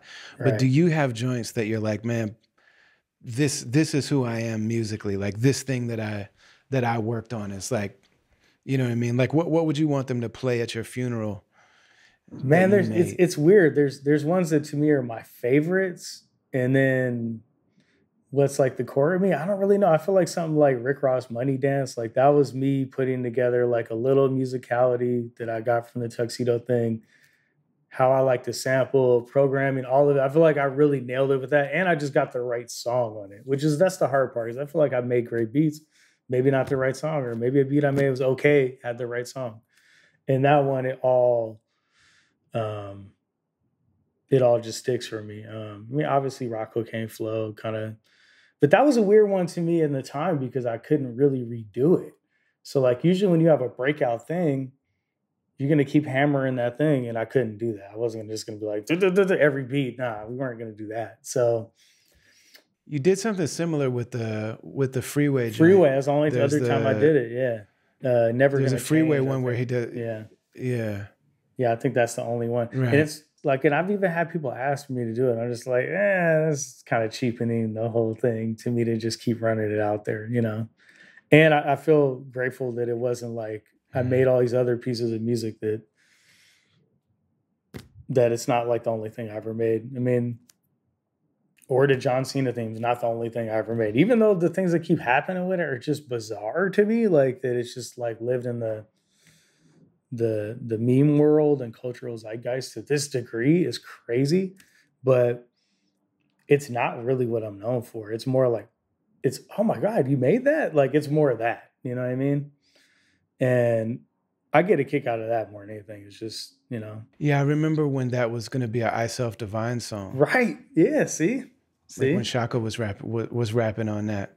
Right. And it's just such a great example of like, man, you do not know or have much control over where your music is going to go, how it's going to land, what thing is going to, and that's why the people that are the most successful make and release and just have so much music. Right. Because man, you could make 100 beats and none of them land anywhere. And then that 101st joint is the one that just ends up being like a cultural phenomenon moment. And it's wild because you'll make a bunch of music in the moment and it feels like, oh, nobody's picking this stuff and you're a failure. And then somebody comes out with the same beat from one of those batches 2 years later and you're like, oh shit, let's go back to those. So yeah, it is totally out of my control. And as long as I keep working, I'm probably gonna get more. I mean, but it's not even like, yeah, you just can't try to do it. I think that is the most important thing. You can't just set out with this singular plan of like, I'm gonna do a beat for this person this year. It's like, you're not in control of that. Even the big dogs aren't really in control of that a lot of times. And you have to be willing to make a lot of music that's not it. You got to be willing to make a lot of music that is just, I put all the effort and time and energy into this, and I pulled out all the things that I know how to do, and it just nothing happened. Right. And then do it again, and then do it again, and do it again, and some of those things will find their time later on, or they won't. But in the end, you're creating, which should be what you love to do anyway, right? Like, it's not like, it's very rare. When I start not liking something is when I have to do it. Like when it's like, yo, I need you to sequence this and put this part on, then it becomes like a job. But if I'm just up in there working on stuff, I'm always going to be happy doing that. Even if I would had never made $1 doing this, I would probably still be doing it on some level. I'd still be buying records because it's just what I love to do. And it has to start with that, you know, like it just has to. Every artist that I know, or every like aspiring artist that I know that's always like, tell me what to do. Like, what's the secret? I always ask, like, how many songs have you completed? And it's never 100. It's never, you know what I'm saying? It's always like, well, I was trying to finish this one thing. And then, I mean, you know what I mean? They always have a small handful of music that they've actually completed. And like, man, that's the thing that separates everybody I know that's successful from everybody I know that's not. I realized at a certain point, I read like an interview Alchemist did. I don't remember when this was. And he's like, yeah, I used to have like beats set aside, like, yo, but I'm going to give these to Jay-Z. And this, you know, and then he was like, I'm never going to see Jay-Z. And I'm going to just keep making more stuff. And I think once I realized I was good enough that I could just keep producing this thing at a certain level, and it wasn't the record, it wasn't the artist, it wasn't the machine, it was me. Then I had the confidence where I started just giving the beats to everybody and just let it fall where it falls. You know, I'm not in control of anything but when I make the music in its initial form, you know, and past that, it's up to the universe. It's rap lottery. I mean, I think a lot of times, especially in like when I was doing G Unit, I would just make beats. I wouldn't know what's going to be the one that's going to send me to the path I want to go on, you know? And yeah, as long as I was enjoying it, then I was going to keep doing it, you know? And I still feel that way. I mean, it's weird though. I do feel like, man, maybe I'll just retire. Like, but nobody ever retires, like, because you still just love doing it, right? Like, and like announcing you're retiring is kind of funny because people do that and then they end up just coming out with a record in 2 years. They're like, oh, I got bored. What was I really gonna do? Yeah. You know, nobody does the Black Album for real. No, never. It never. I think the thing is like you basically tell your ego from now on, I'm not gonna try to hit a certain level of success anymore. Right. And that almost like makes a person more free. You know what I mean? Like I'm not gonna try to duplicate the success that I had in the past. Right. Like I was just talking to Crazy Legs and he's like, yeah, I got my last show coming up. I'm gonna perform at Yankee Stadium and it's gonna be my last show ever. And I'm just like, so you're telling me that like if you are, you know, you happen across and there's a cipher and there's like people that are getting loose in the cipher, like you're not going to jump in the cipher. You know what I'm saying? Like this is impossible. Like it's impossible to do that. But there's something about just giving yourself permission. Absolutely. Especially if somebody thinks they're nice. Like, man, especially if he sees somebody he used to compete with. Like there's no way Legs is not getting in the cipher. It's happening. But I'm saying it's just like it's something where for people where it's like the acknowledgement that I'm not going to try to compete with levels of success, whether it's like a certain quality that I used to make or like a certain thing that I used to be able to do. I'm not going to try to continue to keep doing that. Well, and I think that's really just like another level, a new chamber for people. That is truly the hardest thing. Once you do have success, is you're always chasing it, you know. And I think there definitely hit a certain point that was like hindering what I was making because I was too worried about that. And I don't know. I feel like I don't know. During COVID, I really just stopped caring. Period. Like I don't care. I'm just gonna do this for me. We're gonna see where it goes. You know, and it's been working, but you know, it could easily not work too. And I think I'd be okay with it at this point. But I don't know. I think there's just that competitive thing in anybody. If you're great at something, you just want to be. You want to feel like you're in the mix. You know what I mean? Like it's like guys that I'm friends with that were athletes. You know, that play professional sports. Like they don't just go mess around on the basketball court. Like they got paid millions of dollars to do this. They're professionals. You know what I mean? Right. Just like I don't just go to somebody's studio and be like, yo, let's make beats. That ain't fun to me. If I'm making beats, it's because I care. You know what I mean? Right.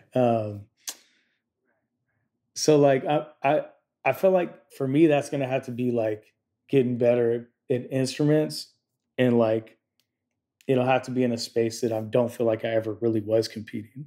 You know what I mean?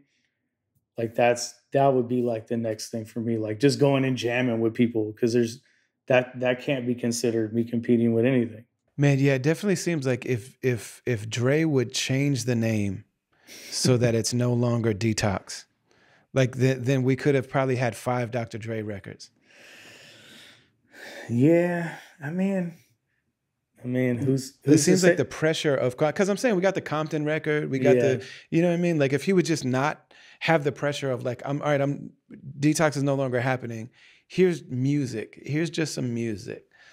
Like I think that there probably could have been. I mean, the crazy thing with him is he's making music right now. So like it's still happening. He just doesn't know he doesn't know how to function without that, you know? Yeah. Like that's who he is and that's life for him. But in the moment you'll be in there and everybody might believe it's coming out. That's in the studio. I'm just skeptical, so I'm like, this shit ain't coming out. That's me. But the guys that are in there every day, they fully believe something's coming out. Mm-hmm. I mean, and some of the records that he had were really amazing. They really were, you know, not everything, but like anybody. And the stuff he's let go was amazing. The stuff we end up getting to hear because he let it go, all great. Yeah. So, you know, if you put those songs together and make an album, yeah, it was a great album.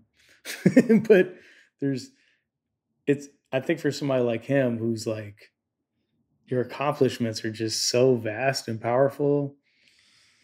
Yeah, I don't know, man. I don't know how I'd react if I was him. I know he still loves making music though, and I love that part about it, that he still goes to the studio every day, and you know he's got a team of dudes working over there around the clock. Like it's crazy, you know. For me, like just get when he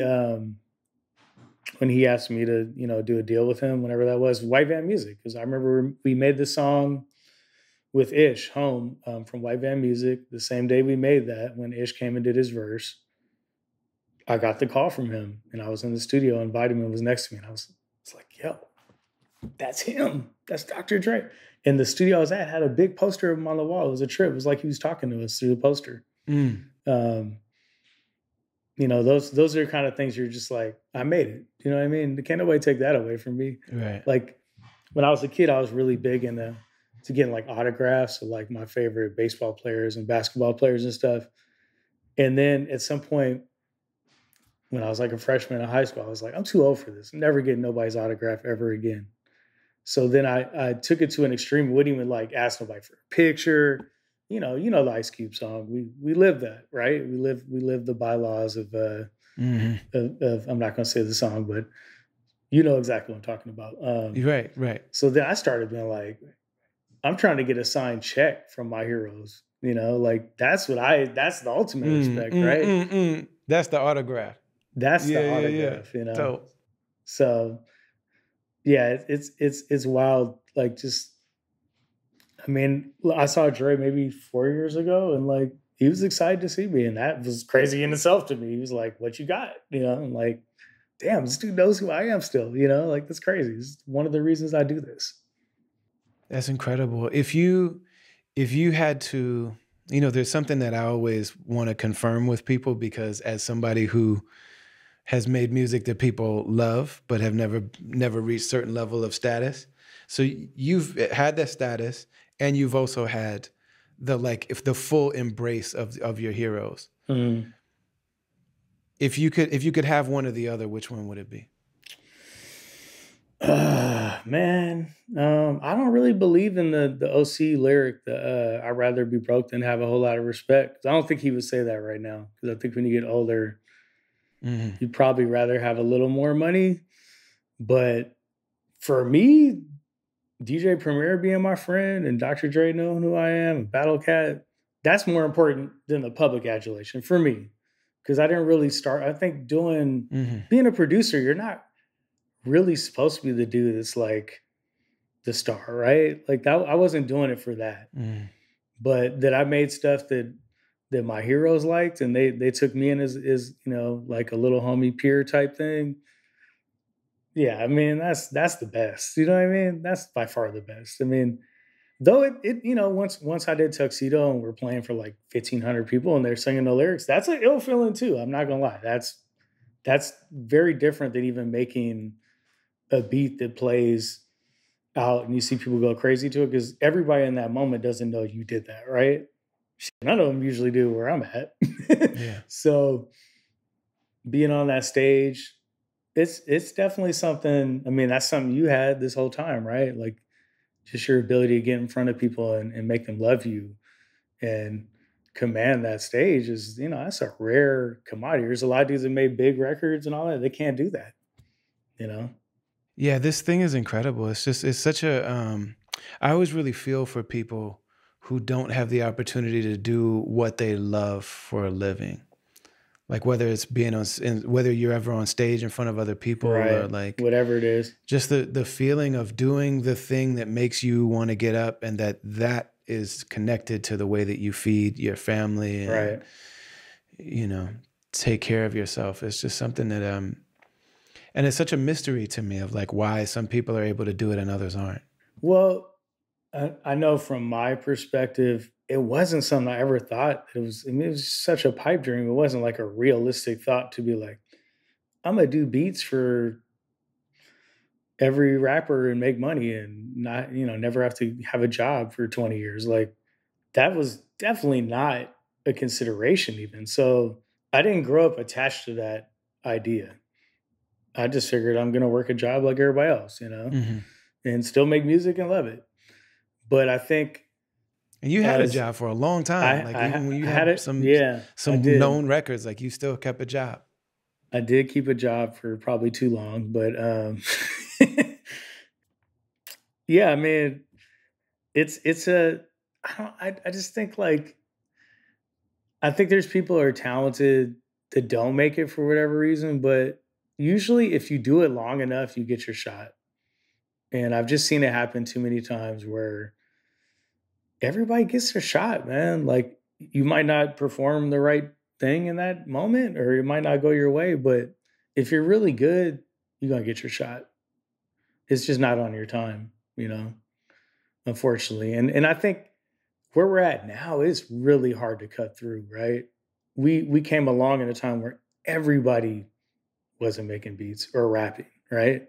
Still took a financial, emotional, just hard work commitment to make that first 10 songs even. Whereas now, I mean, this is like playing a video game, right? I mean, anybody could just set up a mic and make a song. Yeah. And upload it, all these things like and out to the world. So to make a song that's good enough that somebody deem quality enough to put their own money behind to get it in stores across the country. Yes.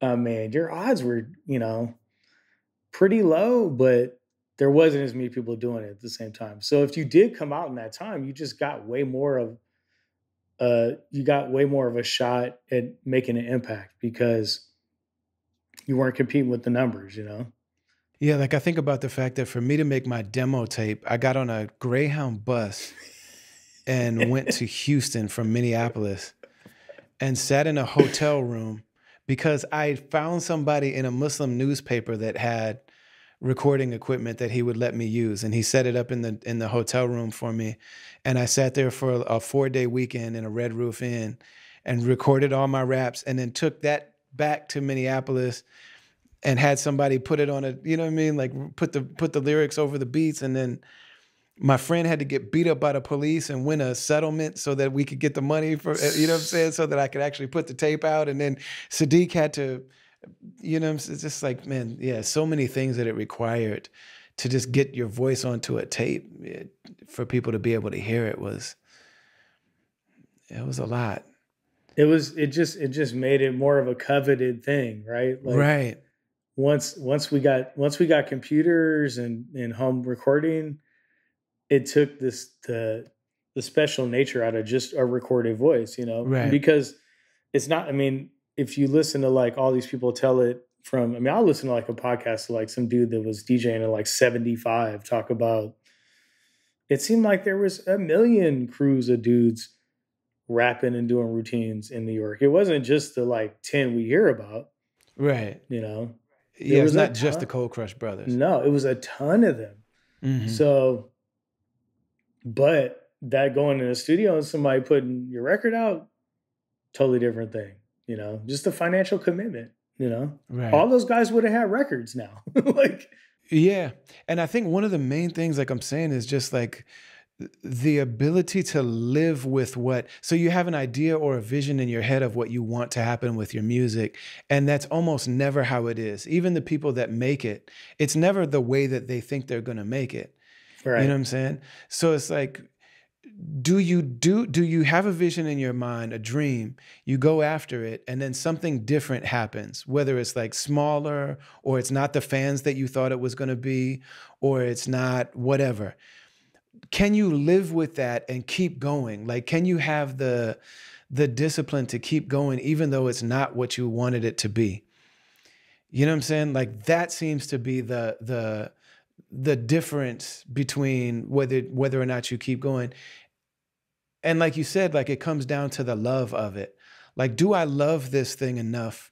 Because it's the same way with a woman. Like, you fall in love with your wife and you have some amazing dream of what having a family is going to be like, or what it's going to be like to be with the person you love. And 3 years in, it's not what you thought it was going to be. No, but it's like, man, I love you so much that I'm gonna just keep getting up and making you breakfast in the morning, even though this is not what I thought it was going to be. But I love you that much. And like the commitment to do that, even though when this thing isn't what you, and it's funny because I remember when Rock Cocaine Flow came out, you know, I had just put my first album out. That's when Shadows on the Sun was out. Right. And Pa said, everyone cools off from being hot. It's about if you can handle being cold or not. Yeah. And I'm like, oh my God. You know what I mean? Like, De La's having another moment, but it's been a minute since De La's last moment. You know what I'm saying? Mm-hmm. And like, say, well, we used to stay consistent ever since. Like hearing those kind of gems and being like, man, dealing with the disappointment of this not being what we wanted it to be and still being dedicated enough to continue to keep doing it. It really feels like that's the difference. Well, I mean, you gotta somehow tap into that joy that got you there in the first place. And whatever it is that gets you to that place, that's what you have to discover. For me, it's like, it could be doing Tuxedo for a while because there's not the pressure on that, to me, that the other stuff was in the time. Once Tuxedo got a little too hot, I'm like, damn, we got to make another Do It. That was crazy to feel that from, and then it's my record, so it felt personal if we don't succeed. You know what I mean? Before, if I do a beat for somebody and they fail, I'm like, especially if I don't personally really care about them, we don't have a relationship, I'm like, that's cool. All right, I got the next thing coming. But like when it's your thing, it feels different. It feels way different, you know? It's like a personal, you know, slight to you when people don't like your stuff like that. And you look at De La, I mean, what were they, when Grind Day came out, it was 2004. So, I mean, they had been at it damn near 20 years at that point. That's crazy. Because when is it was probably 16 years after. When was Plug Tuna in? 87? 88? 80s, yeah, something like that. It seems like they had been around a long time. Like, you know, Lord Finesse is like, out of all the old school guys that I've met and we're really good friends. He's like, I feel like he's my role model of how you're supposed to age and rap. Like, he's just a great dude. Just one of the best people to be around. Not all salty, not complaining. He's just like enjoying being him. So comfortable in his skin. And I think about like, damn, you put out your first album when you were 16, you know? His 50th birthday party, I remember thinking surprised he was only 50. Right. You know? And he hasn't put out an album since Awakening, which was probably like 98. And people still care because what he did in that moment was that powerful. But he's never been content. He puts me up on like technology or like, yo, there's this trick on Ableton. Like, I think it's dope that I learned that from him, that he's even still engaged like that. So that's the kind of stuff that keeps me going. Like, you know, I see the guys that have every right to complain about whatever it is, and they're just happy doing this. How can I complain? You know what I mean? Yeah. Just be happy that you made this a thing and you get to feed your family, you know? Yeah, man. Well, man, you've been so generous. I got 100 other things I could ask, but we could just do it again. We'll do it again, man. Come on. For sure. All right, man. Peace. Yeah, man. Appreciate you, brother. You too.